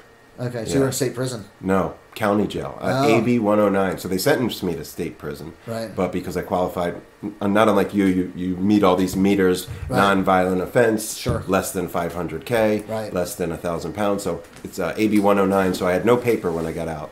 I could go anywhere, do anything. No parole, no probation. I see. But I had to do my time in a county facility. Right, which is terrible. Awful. I mean, county jail is considered, that's considered hard time. Yeah, Because it there's no was- facilities, there's no education, there's Nothing. no... I actually took a GED class, which is how I shaved 4 days off my sentence. I mean, I have a college degree, but Right. I just went to the class, anything to shorten the, Right, the time. and so so my same thing. Like the parole board. I mean, the judge sentenced me to what was called an indeterminate 5-year sentence, and then the parole board actually gives you a time goal Recommendation. based on your crime, your previous criminal history, which I didn't have. One, I had a minor juvenile delinquent thing, but nothing that was really on my record. So based on my previous criminal history and what the crime was, possession of a controlled dangerous substance with intent to distribute, I was given a 12-month time goal that I could work off 3 months for. And then I got an extra 5 weeks off for good behavior and to be perfectly honest, because I had a friend who had 2 friends who had fathers who had done political work with the president of the New Jersey Parole Board, and they actually let me out 5 weeks early so that I could start this fall semester of college. Which, because it was on the quarter system at Evergreen up in Olympia, Washington, school started on September 25th. It started late, right? They let me out of jail on September 23rd. I flew to Olympia on the 24th. Maybe school started on the 26th. Yeah, on the 25th, we had Jay Gets Out of Jail party. And then on the 26th, Monday, I started school, is what that was. I think it was like a Friday, Saturday, Sunday, Monday. So, you know, they Fortuitous, pulled for strings sure. for me, and they wrote letters for me. And Same. because I had a clean record while I was in jail. Listen, everybody in jail, they wanted to tattoo me, they wanted me to smoke weed, they wanted me to, you know, they asked if I wanted blowjobs. I mean, you know, like Sure, I same. did, you know, everything that I could do to just, you know, be straight and narrow. I was the biggest square in there of all. But we did do things to fuck with the system, you know, like for instance, we insisted that the prison let me and the one other Jewish guy in the jail have a Passover Seder. And so we contacted the Rabbinical College of America, which was 20 miles away, and they brought us a Passover package. You know, but we just did it, like, not because we're like these hardcore Jews, we just did it to fuck with the system. Yeah, I got a kosher You know? diet for the same reason. My mom got our rabbi to write a letter to the jail to say that I needed a kosher diet just so I could eat a little better. Right, so they didn't have shit like that when I was there, but I was a vegetarian the entire time I was in jail. And so I traded my meat for overcooked canned vegetables, right? Yep. So hot trays of meat, you can get a good, people love my meat. Let me tell you, they were all about my meat. Okay. But a hot tray it's commerce, you know. Yeah, it was all Jolly commerce. Ranchers, ramen. Did you ever see a movie called The Longest Yard with Sure, Burt Reynolds? obviously. Do you remember what was the guy's name? Caretaker or something like that. He could get anything. Got Burt Reynolds laid in jail, right? You know, he could get you anything. Get you a steak dinner. You know, like we did shit like that. We smuggled stuff out of the storeroom. I had a job in the storeroom. I made $1.10 a day, $1.10 per day, and we smuggled white sugar out and had a whole black market of white sugar because everybody's addicted to something in jail. And so they would put 30 tablespoons of white sugar in their morning coffee for the jolt, that rush, like you're drinking a Red Bull today or whatever, right? And so we had a black market going with white sugar. They had like 500 cans, big 5-pound cans of government-issued grade A peanut butter, Yeah. Just peanuts, no sugar, nothing. Good grade A peanut butter. They never once fed it to us in the jail. We were smuggling 5 pound those cans out, a can a day, and spreading it out in the whole prison and selling it on the black market. And did you guys do spreads where you would come together and cook with like noodles and different sauces? So because I was a drug offense, I was in a drug rehab program. Okay. And so I stole a stainless steel ashtray from the drug rehab counselor's office, scrubbed it all out. You were allowed to have an iron to iron your pants, okay? Because you had a good crease in the middle. And we took one of those 5-gallon cans of peanut butter or vegetables that they use for cigarette butts, right? Everybody smoked cigarettes in the dorms, right? Back then. We would flip the iron upside down in the can, put the metal stainless steel ashtray. It was a big oversized ashtray. I still have it somewhere to this day, right? Wow, somewhere in my basement, right? And I would trade the guys in the kitchen above the storeroom where I worked for raw eggs, and we also had like thousands of pounds of grade A government issued cheddar cheese in the refrigerator in the storeroom. So we'd chop off giant blocks of that, and every night we'd fucking make omelets, and there was a garden out there with tomatoes and scallions. So we'd get those guys to bring in the scallions and the tomatoes. We'd get the eggs from the kitchen. We'd get the cheese from me. And every night we'd be making cheese omelets and grilled cheese sandwiches in the fucking drug rehab program. Hot plate. It's like a de facto hot plate. That's yeah, amazing. it was epic, dude. People are really resourceful. We were resourceful, yeah. I got busted. You were allowed to have an iron with an electrical cord, but you weren't allowed to have an electrical cord for your little boom box, your radio cassette player, because we were allowed to have those. When your parents bought it from you at the store, there was no online mail order, right? They'd buy it, and it had to be shipped from the store directly to you. And then we would open in the storeroom. My job was to open it and remove the electrical cord that came with it, right? Because they didn't want anybody choking anybody. So we had a storage room that had like thousands of electrical cords in it. So we used to just give them to people. So I had one on my radio with the cord tucked under a bunch of postcards that were taped to my wall. And I come home from work one day, and this prison guard's like, "What the fuck is this, Blakesberg?" And he's holding up my cord. I'm like, "I don't know." He's like, "I found it attached to your radio." I'm like, "Never seen it." And he's like fucking with me. I'm fucking with him. And then finally he goes, "Okay, you have 2 choices." He goes, "You can cut your hair, crew cut, right? Or you can scrub the bathroom with a toothbrush." I said, "Give me the toothbrush. I'm not fucking cutting my hair. I scrubbed that shower for 3 hours. I'm scrubbing that fucking shower." He finally said, "All right, you're done." He was like, respect that day. And he was like this, 22-year-old kid who wanted to be a state trooper. That was his goal in life, but he was a correctional officer, which is like the lowest of the low. Got to start somewhere. So anyway, but many, many, many, many stories like that in jail. I mean, was it really racialized in there? When I was in there, race relations were really tight, and especially me being white and a Jew, I was kind of like in my own world, like what they called other. So when I was in jail, if I could protect you better than you could protect me, you became a son. Right. So I was a son to a whole bunch of people that really liked me. A couple of Latino fucking gang members, and a couple of African American guys, black guys, and they liked me, and so nobody would fuck with me because I was their son, right? Because I was a fucking weirdo, right? So I'm growing my hair long. My father is smuggling alfalfa sprout seeds into jail, and I'm sprouting them, and they're putting them on their tuna fish, and they've never seen alfalfa sprouts before. I had like half the fucking prison population sprouting alfalfa sprouts in their lockers. You're dangerous, right? You're dangerous to the system, right? And so, they loved me, and so if somebody tried to fuck with me, these guys would get in the middle of it, and they'd be like, "No, this is my son. Don't fuck with my son." Like they wanted to put. I'm a juggler. Right, I used to be a professional juggler. Another little known fact about me. That's great. And so I used to juggle in jail, and then my nickname was the Juggler in jail. And they wanted to put like a giant juggler tattoo on my back. But if you get caught with a fresh tattoo, you get more time because you're defacing government property.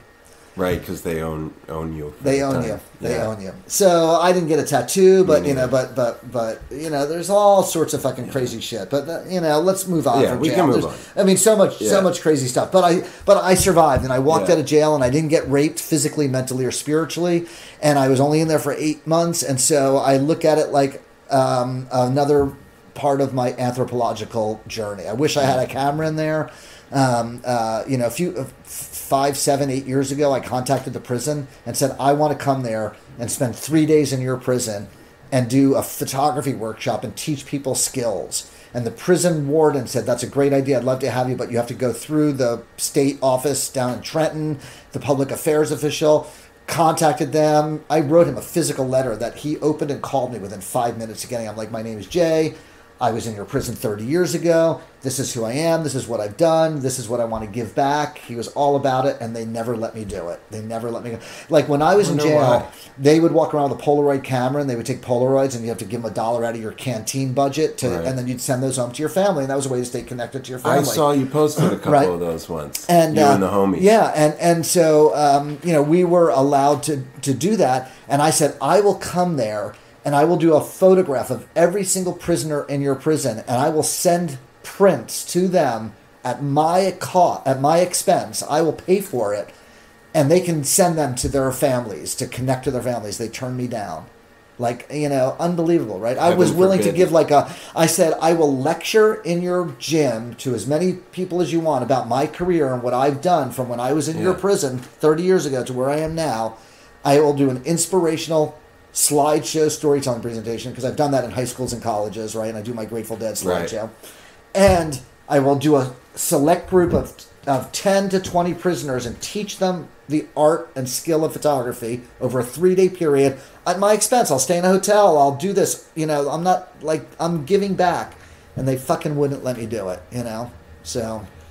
And heaven forbid you give them some happiness, or give them some skills to learn, so when they get out of jail, they can maybe do something with their life. Other than go back to jail. So, so I walked out of that place, a better person. I've never sold drugs since. I've never even smoked pot since I got out of jail. I haven't smoked pot in 40 years. I got out of jail in 1980. I haven't smoked pot since I got arrested. So I haven't smoked pot since April 11th, 1981.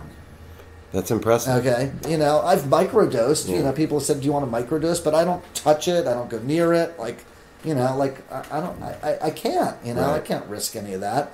I've been at places, where people are like, hey, do you want to try? And I've done that a couple of times, Right. But in general. You had your run too, and you also learned your lessons. Yeah. I mean, after I got out of jail, the first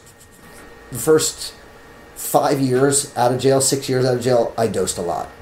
But didn't smoke pot, didn't do any other drugs, but I did psychedelics pretty regularly for about 6 years, and then I stopped, and then didn't do it for over 20 years. Yeah. And then since then I've microdosed a handful of times.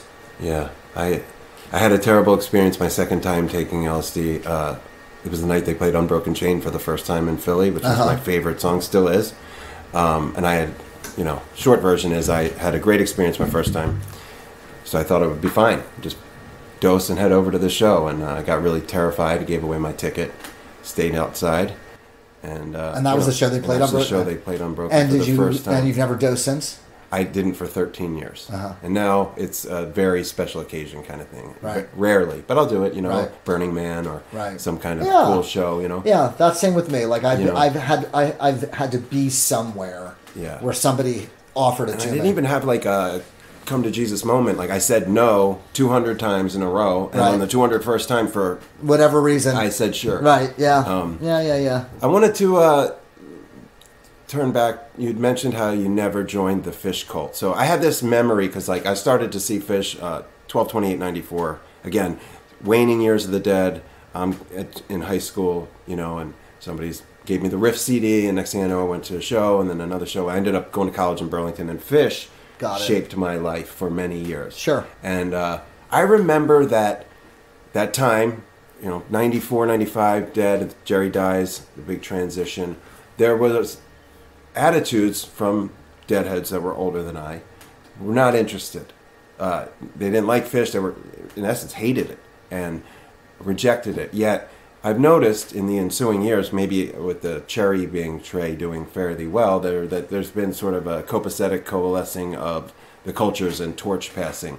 And I know you've shot Fish a lot, and you've, what is your recollection of that changing of the guard? Were you on that sort of militant fuck them side? No, never.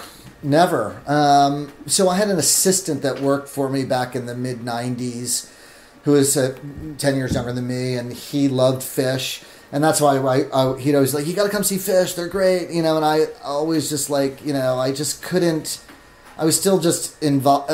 Also at that time, in the mid '90s, while Jerry was still alive, like I was losing interest in the Grateful Dead because they sucked. Right. Okay, essentially. The Vince years. I mean, they didn't suck, but they had some rough patches. Sure. 93, 94, 95. I mean, there were some moments that were great. Don't get me wrong. I don't want to say the band sucks because I love them. I mean, the proof is in the tapes. But I was building a career as a freelance photographer. So I was interested in shooting, Nirvana and Pearl Jam, or Kurt was dead at that point, but had shot, starting in the late 80s, early 90s, I was shooting Soundgarden and Stone Temple Pilots and trying to get magazine covers and working for magazines and working for record companies, and nobody gave a shit about the Grateful Dead. Right. Right. And from what I could tell, nobody really gave a shit about Phish in the mainstream media. Right. Right. And so I'm trying to make a living. So I'm shooting Susie and the Banshees and Radiohead and, and what year is that Radiohead? Wow. That Radiohead is 95. Right. So there you go. Yeah. We're looking at a picture of Radiohead on my wall. And so that's April of 95, taken here in San Francisco behind Slim's on 11th Street. And that was what my focus was, because I was trying to figure out how to make a living, but I still loved photographing the Grateful Dead, and I would still photograph Phish if I had the opportunity, but I wasn't chasing them around. I mean, I've never, ever in my life, and listen, I know a lot of people that are like, nah, I'm not a big Phish, I don't get it, I don't get Trey's guitar. I love fucking Phish. I love Trey. But you just didn't join the cult. No, I just didn't go all in because I was already, like, I was having kids, right? I had my first kid in 94. My second kid in 96. Both my kids, big Phish heads. They're going to New Year's, Halloween, Dick's, Atlantic City, whatever. So it was more the timing wasn't right. I had young kids. I was still shooting the Grateful Dead. I was traveling. I was shooting all these other bands. I was trying to make a living. I just wasn't going to jump on the road and just go start seeing about Phish and start following them around. In 99, I was asked to shoot those shows at the Warfield with Trey and Paige and Phil by Phish's camp. They hired me. They were aware of me. I had done some magazine stuff. In 96, I did a shoot with Trey and Paige, mostly Trey and the band, on stage in Phoenix. My wife was from Phoenix. We were there for Thanksgiving. They were playing the big arena there. Their tour manager was a Deadhead. He knew my work of the Grateful Dead, so he kind of opened, Brad Sands, who now manages Primus, and Mickey from Ween, and co-manages Ween. He managed Ween, yeah, co-manages Ween, yeah, of course. Yeah. And, a bunch of other stuff as well. And, so he kind of invited me into that with open arms, but again, I just wasn't going all in. And then Jason Colton, the band's manager now, when they did that big festival in 99 in Oswego, which I guess is just called Oswego, he called me up and said, we want to hire you to do this. It was after I did that. Jason had hired me for the Warfield and just for a couple nights there, or actually he hired me for one night. And then I did that, and then, I became kind of the Phish photographer until the hiatus. Yeah. And it was different back then. Like, it was sort of almost pre-internet, pre-social media. Yeah. Not pre-internet, but the beginning of digital photography a little bit. Were you still shooting film? I was still shooting film and shooting some digital. They had a girl on tour shooting some digital for their digital needs, which were very minimal at that point. Maybe some website stuff, I can't remember. And but I would just, like it was special stuff. Like I'd go shoot an Alpine show, or I'd go shoot the Vegas run, or I'd go shoot a Red Rocks run. Like, it wasn't like I was on tour with them. I remember seeing you on stage shooting Phish back then. So I would shoot, and Taylor Crothers would shoot, and like we were sort of like, and Danny Clinch would shoot. Like, we were like the Phish photographers, and we would drop in sporadically and do stuff here and there. Like, I did the Shoreline 99 stuff, and they needed a new publicity photo, so we did a big band portrait of them with all the road cases.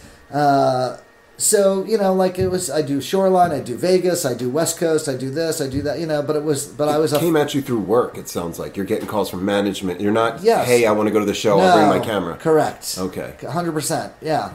And then when they came back from the hiatus, they needed to mix it all up, They needed a change of guard. So I stopped shooting for them, and Taylor stopped. They tried some different photographers, and they eventually landed on Renee, who they use now, who's awesome.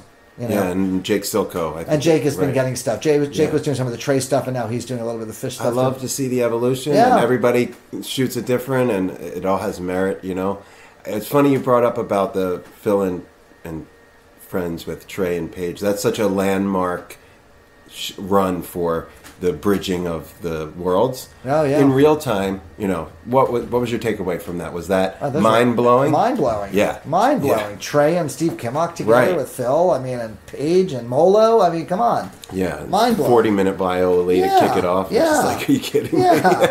Yeah. So, and I regret not going the third night, because I was like, they're like, you don't need to come and shoot. You're good. You got plenty. And I'm like, okay, my wife wanted to do something, and I'm like, what was I thinking, Right. I went 2 nights, so. Well, yeah, let's just talk a little bit about, career stuff that I wanted to touch on. Really, just a couple of things. I know, you shot for Rolling Stone and Relics. Journalism has evolved a lot. How have you navigated or surfed the wave, the shifting of the guard? You mentioned the internet and social media, film to digital. Obviously, you have iconic images that you own, but in the current, context of being a rock photographer, how have you pivoted and to thrive in the internet social media era? Right. So, the kids that are out there shooting today that are, let's say, anywhere from 20 to 35 years old, they grew up with a computer. They've never shot film. They've only known digital photography, maybe. They're very tech savvy. Like, it was a big learning curve. When we, I guess we're at least 20 years into it, let me think about this. Yeah, a little bit less than 20 years, about 20 years since we sort of started to scan images. The beginning of the digital revolution, I started to scan my photos. I was shooting film and then scanning prints or negatives, and then eventually moved into shooting digital. So yeah, huge learning curve, and an important learning curve. And a lot of people that are my age or older don't really understand that learning curve or understand that process. They just never were able to make that transition. I've embraced social media. I joined Facebook in 2008, specifically because I was putting out a book that I self-published called Traveling on a High Frequency. It was a career retrospective, 1978, 2008.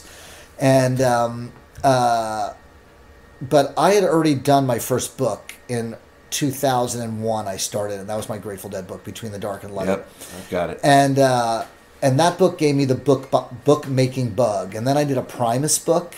That's a limited edition. I did it with the band, signed by Les, signed by me. Printed too many of them. Printed, I think, 2,500 copies. They've been trickling out the door. It's funny, I did a Primus podcast last year, and we sold a bunch. Yeah. Which is great. I actually only am down to about the last 200 copies of that book now. So it's almost gone. It'll be it'll be sold out within a year, I think.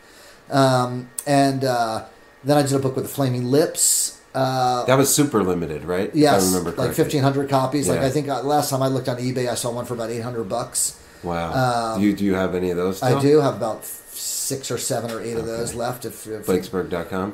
Blakesberg.com. Yeah, they're not. I don't think they're listed on my website. You got to email me, but Blakesberg.com. Got it. Yeah, if you want that Flaming Lips book, there's 6 or 7 of them left, and I'm not going to sell it to you for $800, but I'll sell it to you for a couple $100. Noted. And Hippie Chick. Hippie Chick, but before Hippie Chick and before Jam was Traveling on a High Frequency. Okay.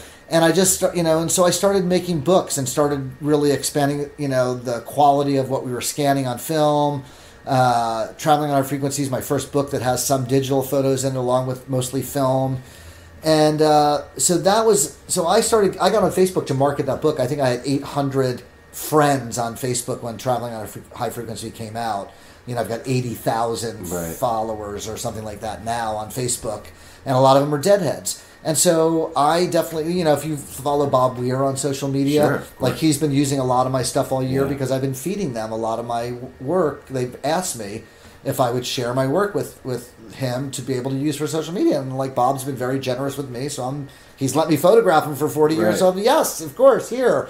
And, but I get something out of it. People become aware of me and my work, and I get more followers, which hopefully turns into, putting my marketing hat on, people buying my books, because that's how I make a living. I sell books and I still do photography, but I don't shoot nearly as much these days as I did in the 90s. Right. Photography is a young person's game. The art directors are younger, the photo editors are younger, the band managers are younger. They want to work with, people that are 25 years old or Right. 28 years old, not someone who's 60 years old, you know. And some of them love working with me because I think that I'm still making good photographs, Yeah. you know. Like, I don't think that I'm like the old guy who they're laughing at and saying, fuck, man, he can't shoot anymore. No. Plus, there's cachet that comes with a Jay Blakesberg session. Sure. You know? Sure. Especially for younger bands. Yeah, but on the I mean, come but up. I've done portrait sessions with Goose, Twiddle, Pigeons, Spafford. Yeah. That's on my list, the baby bands. Aqueous. You love the baby jam Yeah, bands. I love them. Yeah. I'm a fucking hippie. I love all that music. Yeah. And I love becoming friends with those guys. And I think that their music is fucking stellar. You know, Yeah. like I love. I know you like the Works, too. Yeah, I love the Works also. Yeah, They're great. But you know, so I've photographed those bands on stage and some of them off stage. Like all of those bands I just mentioned, I've done portraits of them off stage. You know, Aqueous, Spafford, Pigeons, Goose. You know, I saw Goose for the first time. I've been hearing about Goose, but I saw them for the first time when they did Playing in the Sand, and I was like, I'm in. I'm hooked. Like, Yeah, they've come got on. a wave right now. Oh, they're fucking crushing rolling. it. You know, Peter, you know, the keyboard guitar player, Mustache guy. he came out here to visit a girlfriend of his a couple months ago. We had lunch together, and I said, "Do you want you and a girlfriend want a historical tour of the Haight-Ashbury?" And I took them to the Haight and walked them around the Haight for an hour and a half and showed them 710 Ashbury and the Jefferson Airplane House on Fulton. I and love that. Told them where 1090 Page was, where Janis Joplin and Big Brother started, and you know, talked about, you know, the venues and the Haight Theater and the significance of 710 Ashbury and the significance of the scene. And you know, we went down to the Panhandle and showed them where Hendrix played in June of '67, and the Dead That's played in the amazing. you know, gave them a whole hit. They loved it. Can't put a price on that kind of. Yeah, so, and I've done that. I actually, my friend Vinny, who's the drummer in the band Mo. Sure. he was- Amico? Amico. Vinny Amico, good friend of mine. Him and his family stayed here back in the summer for a couple of nights. They were on like a family vacation. I was like, you guys want to go do a historical tour of the Haight? I gave him one also. Amazing. And his family, and you know, so it's fun. I love doing it because I know all that history. You know, so if you're ever out here in the Bay Area, any of you folks, you know, give me a holler and we'll do a historical tour. But yeah, so but I love those bands and I love shooting them, and I think that they're unbelievable. And of course, you know, and there's Panic and Humphreys and Mo and String Cheese and Right. Fish, which are all sort of like, you know, if the Grateful Dead are the first, you know, the main trunk of the tree, they were the first branches to Right. come off of it, and now these next wave of bands, and then there's the funk bands, and Right. you know, but you look at Widespread Panic, or you look at String Cheese, you look at these bands that do, you know, 2 sets, and they do a first set that's maybe some shorter songs, and they go deep in a second. That's all the Dead roots of blueprint. the Grateful Dead. Yeah. You know, doing a 12-night Baker's Dozen run at the Garden. That's all the Yeah. roots of the Grateful Dead, and you know, Kunj and I were just talking about that the other Who? day. Kunj. Yeah. He owns Live for Live Music. Yeah, of course. I publish a No, lot we're of my friends. stuff Yeah, there. of course. Oh, right. You've shot, I'm sure, a ton of his. Yeah. So, but we were talking about how the blueprint for the Dead thing has just infiltrated everywhere. Everywhere. You know, you know, doing a residency, doing a whole Northwest run, but doing a Northwest run or a West Coast run where there's 200 people going to every show. Right. You know, that comes from the Grateful Dead. Yeah. You know, a Fish run, whatever it is. Like, there's all this stuff that comes from those roots, right? And I love every minute of it. You know, Dean Budnick from Relics, you know, coined the term jam bands. You know, when we were seeing the Grateful Dead, there was the Grateful Dead and the Allman Brothers. Right. And that was it. There were no jam bands. No, there were no Right. jam bands. There was psychedelic music, lots of it. Yeah. But there were no jam bands. You know, I mean, I used to go to Dead shows in the late 80s and bring a Sony Walkman cassette player and put Talking Heads Remain in Light in and listen to it at set break when I was tripping. Because it's fucking psychedelic, you know. Yeah. I met David Byrne once, several times to do a photo shoot with him, and I was like, you know, and I told him that story. He's like, I'm like, Remain in Light is like the most psychedelic record ever. He's like, really? I did not know that, you know. Right, but So- now it's been so embraced by the culture. I would listen to that, and people would be like, what are you listening to? And I'd be like, here. And I put the headphones on, and they'd be like, whoa. These were in the days when Deadheads only listened to the Dead. Right. Right. Right. We had tunnel vision. Yeah. And now people have big ears. Deadheads are listening Yeah. to Snoop and Dre and Wiz Khalifa and Sure. and Funk and Galactic and the Meters and the Nevilles and, you know, You hit it right there. The Nevilles are the bridge. the Nevilles are another bridge, you know. Yeah, between the funk New Orleans thing and the I Dead got turned thing. on to the Nevilles when I was in college. The guy I worked for was the first person to turn me on to the Neville Brothers, a guy named Chris Nelson. I worked for Chris, and so Chris Nelson he was the first person I ever heard mention the Neville Brothers, and that was probably 84, right? So even late to the game for that, even knowing who the Neville Brothers were.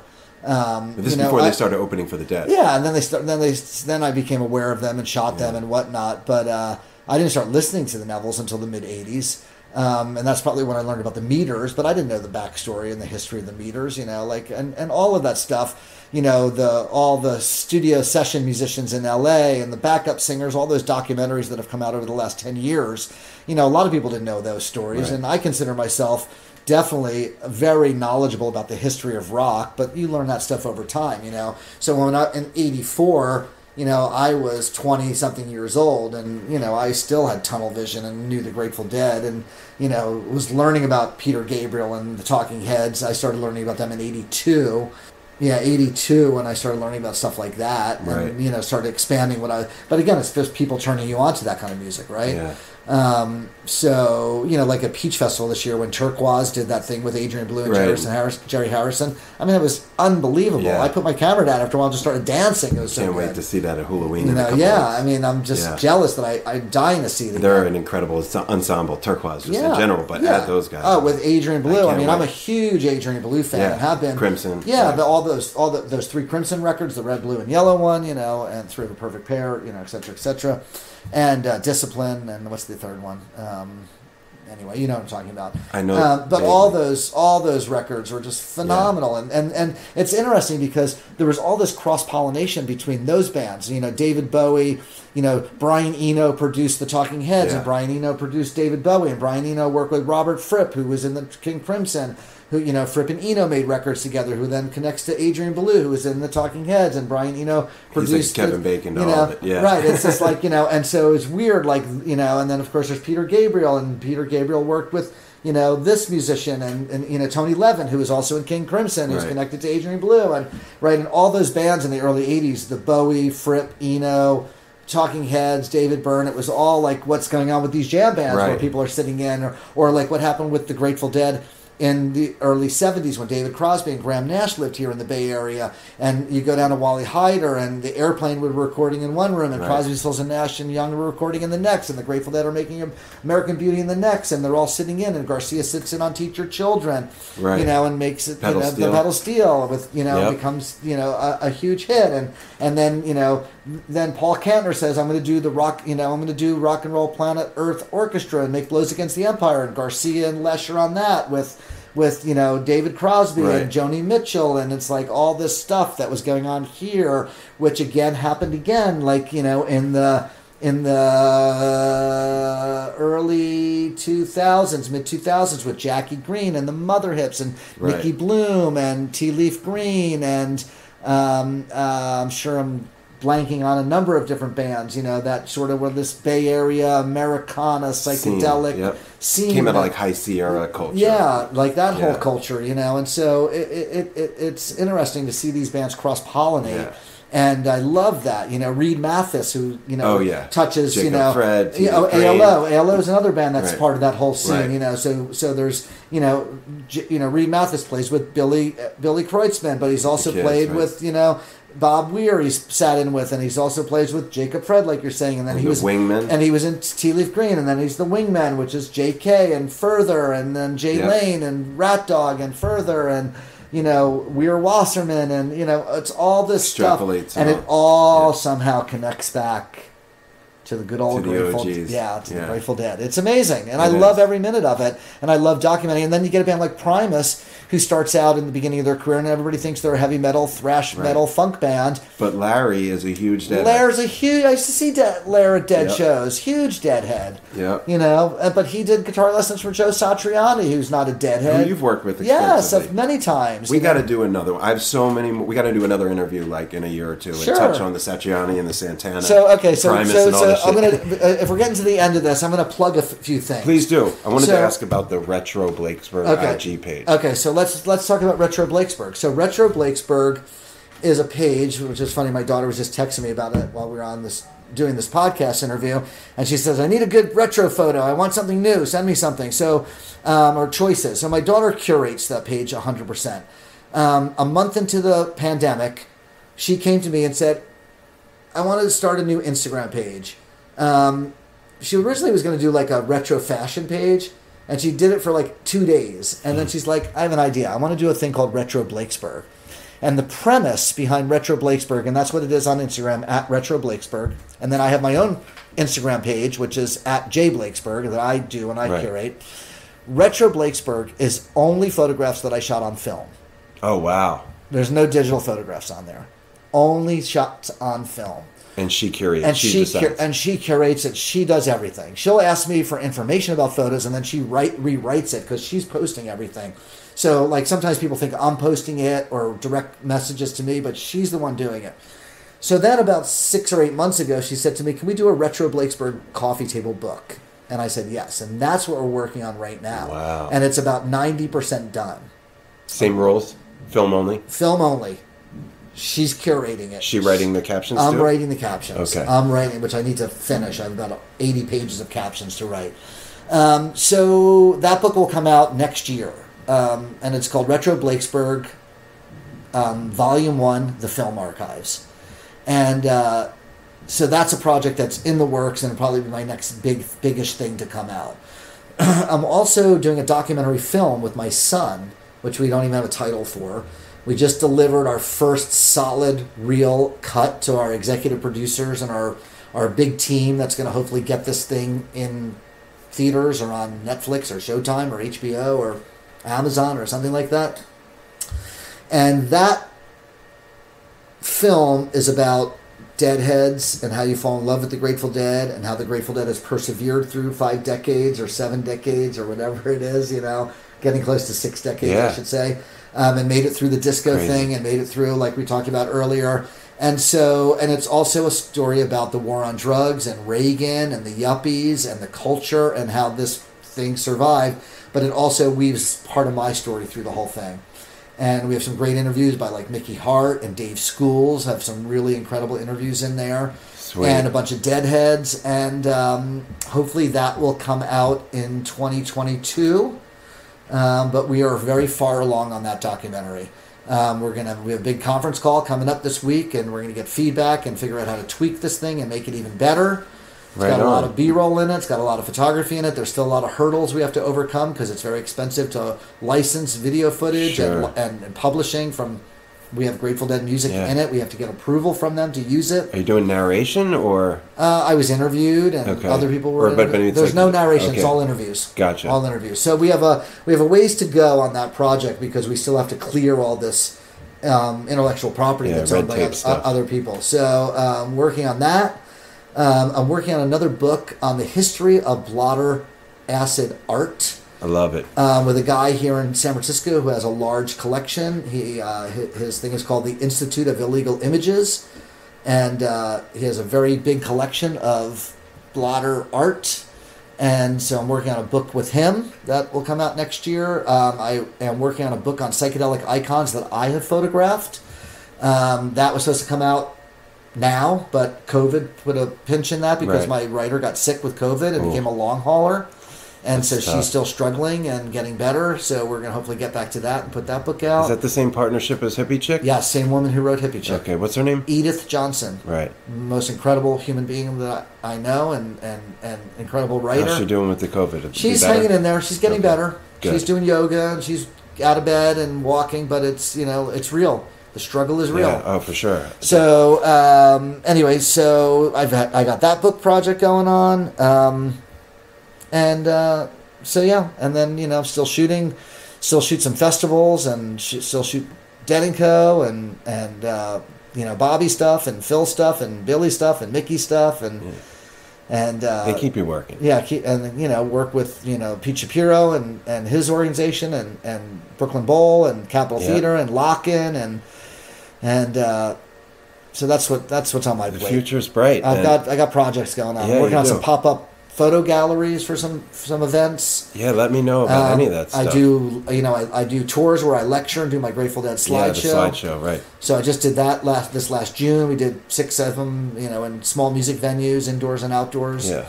You ever do it in Ardmore Music Hall in Philly? Yeah, twice. Yeah. Done it at the Ardmore twice. Yeah, I worked for Chris for many years. Yeah, his old room. They love me at the Ardmore. Yeah, I can imagine. I think I sold it out last time. Awesome. Yeah. Yeah, shout out Chris Perella from the All right. Ardmore. It's my boy. Yeah. Yeah. Look, He's have you seen it since they renovated it? no. Oh, it's beautiful. No, I've seen live streams Yeah, from there, but I yeah. haven't been Good inside. job, I good look job, forward to good it. job at the So we Ardmore. got the Retro Blakesberg coffee table book. That's first. That's going to be next. Yeah. And then behind that, the film with Yeah. your son. So my real job is I'm a writer. This Okay. is like a passion project. So Okay.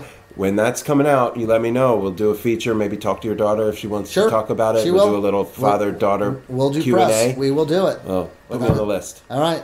All right. That sounds good. And we'll do this again down the road when we got some news. Like I said, I got about halfway through my bullet points. We left a lot on the table. All right. Yeah, So there's next a time. lot. We haven't even talked about shooting Pearl Jam and Yeah. Radiohead and the I Chili want to hear Peppers. about Jane's before they broke up. But, I know you got a lot of stories. Yeah. I really want to hear about Santana and the supernatural wave. Yeah. But that's a 20-minute I shot thing. the back cover I of know. that record. I mean, and changed your yeah. everything. Yeah.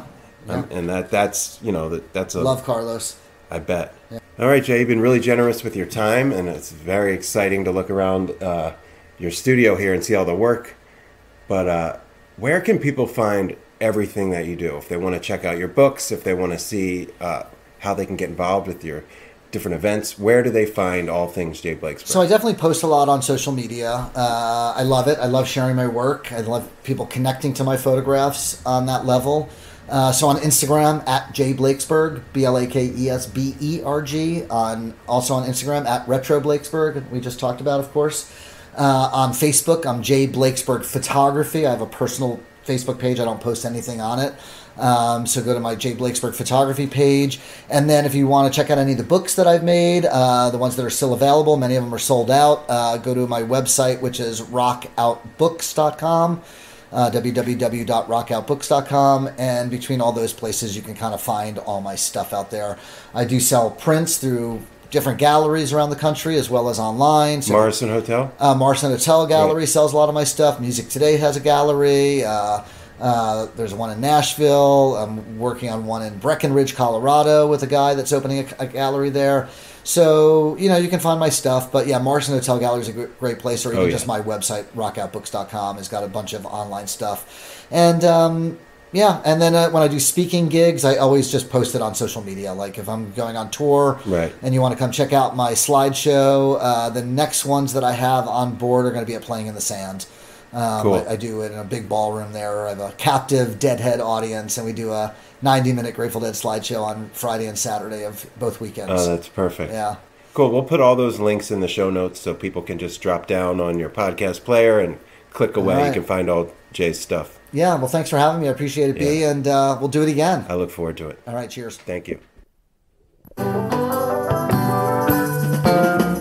On other days, we stopped to decide where we should go. We just ride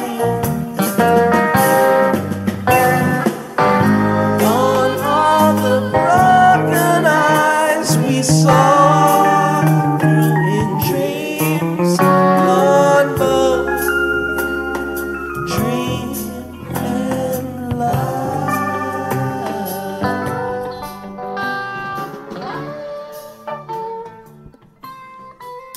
Wow. Give thanks. Jay Blakesberg. What a just absolutely rewarding conversation with somebody that inspired me so much as a youngster and continues to this day, as you heard. Speechless, really hard to put into words what that meant. Just to be invited into his space, into his home, his kids were there milling about. Just a,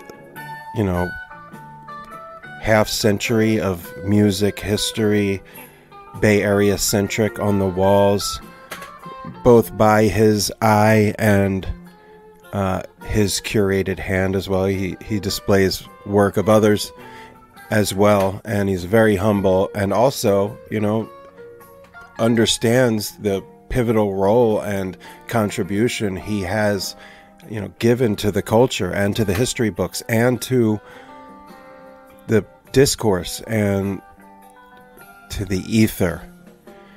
I mean, I never really imagined I would have been invited over there and welcomed in such a way, and just reminded of how uniquely ours this thing of ours, Nicosa Nostra, really is.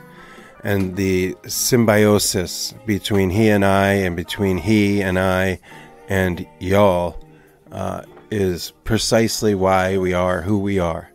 And you're hearing those hymns in the background. This is that one from the Vault, Great American Music Hall show that we discussed in there. And of course, One from the Vault, just such an iconic and pivotal release for so many of us in hopping in the Wayback Machine with the good old Grateful Dead. And yeah, hard to believe, 50 episodes, first Grateful Dead centric episode with the great Jay Blakesberg. I suspect over the course of the next 50 there might be another one or two, who knows. I wanted to do it right and organically, and in all good things and all good time, as they say. So that's how I got here. But before I forget, I just want to run back Jay's contact stuff. Blakesberg.com is kind of the hub. It has everything, but of course he has Rock Out Books, and Instagram at Jay Blakesberg and at Retro Blakesberg, curated by his daughter. And we heard about all the projects they have on the way, so please, follow Jay. Go to his events, his slideshows. He's a historian and anthropologist, and a fucking hell of a guy. And I'm so honored to be in his orbit now. And I keep my fingers crossed that we do indeed speak again. And who knows where this takes me, just by connecting with such an icon of the, music media / culture reporter, archivist, archaeologist, ambassador. He is all the things and so much more. Jay Blakesberg, thank you very much. Listeners, thank you. 50 episodes in. I think I'm going to try to do another 50 more. Get up to a hundo. And then we'll see what time it is, whenever that is. But I've got a couple more already in the can that I am thrilled about, bubbling with excitement. But first, Halloween this weekend. Can't wait to get back to the park with the fam. Obviously, huge Lettuce set Friday night on the amphitheater stage. I live for that 2 hours, so you'll hear about that on Live for Live Music in the aftermath of Halloween. Hit me up, b.gets@upfullife.com. I want to hear from you. If you want to hit the patreon.com, that would be amazing, but I'm just happy you're listening in. Patreon.com/upfullife. And of course, please subscribe, smash that subscribe button, and rate and or review this pod if you have the time and are so inclined. But in the meantime, I'm going to play. Jay said summer, early fall, 1980, his sweet spot. So that's where we're going with it. Springfield, Massachusetts, September 3rd, 1980. Althea. Short and sweet example of the magic that Jay was speaking of in that particular tour. And with that, we'll say goodbye. God bless. The Vibe Junkie Jam is on the way, and we'll see you next time.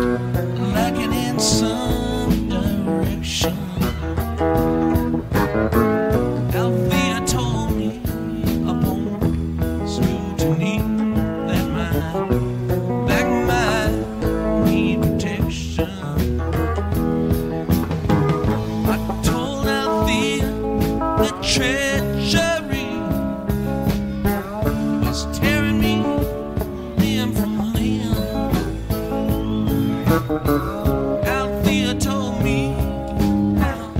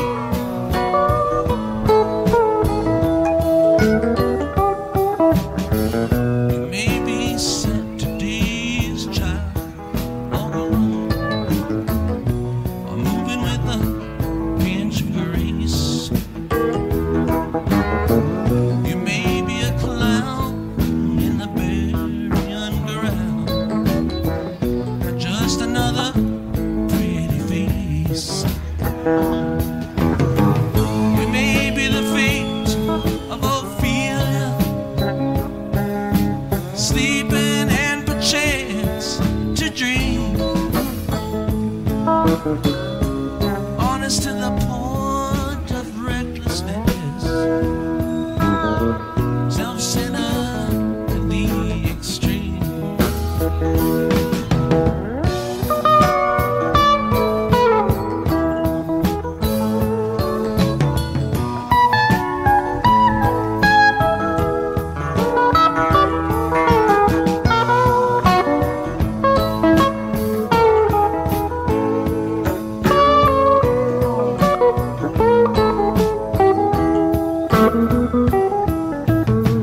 Ain't nobody messing with you but you.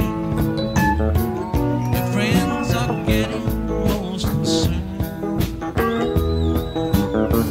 Lose with the truth, baby, it's your fight. But baby, I hope you don't get burned. When the smoke has cleared, she said, that's what she said to me.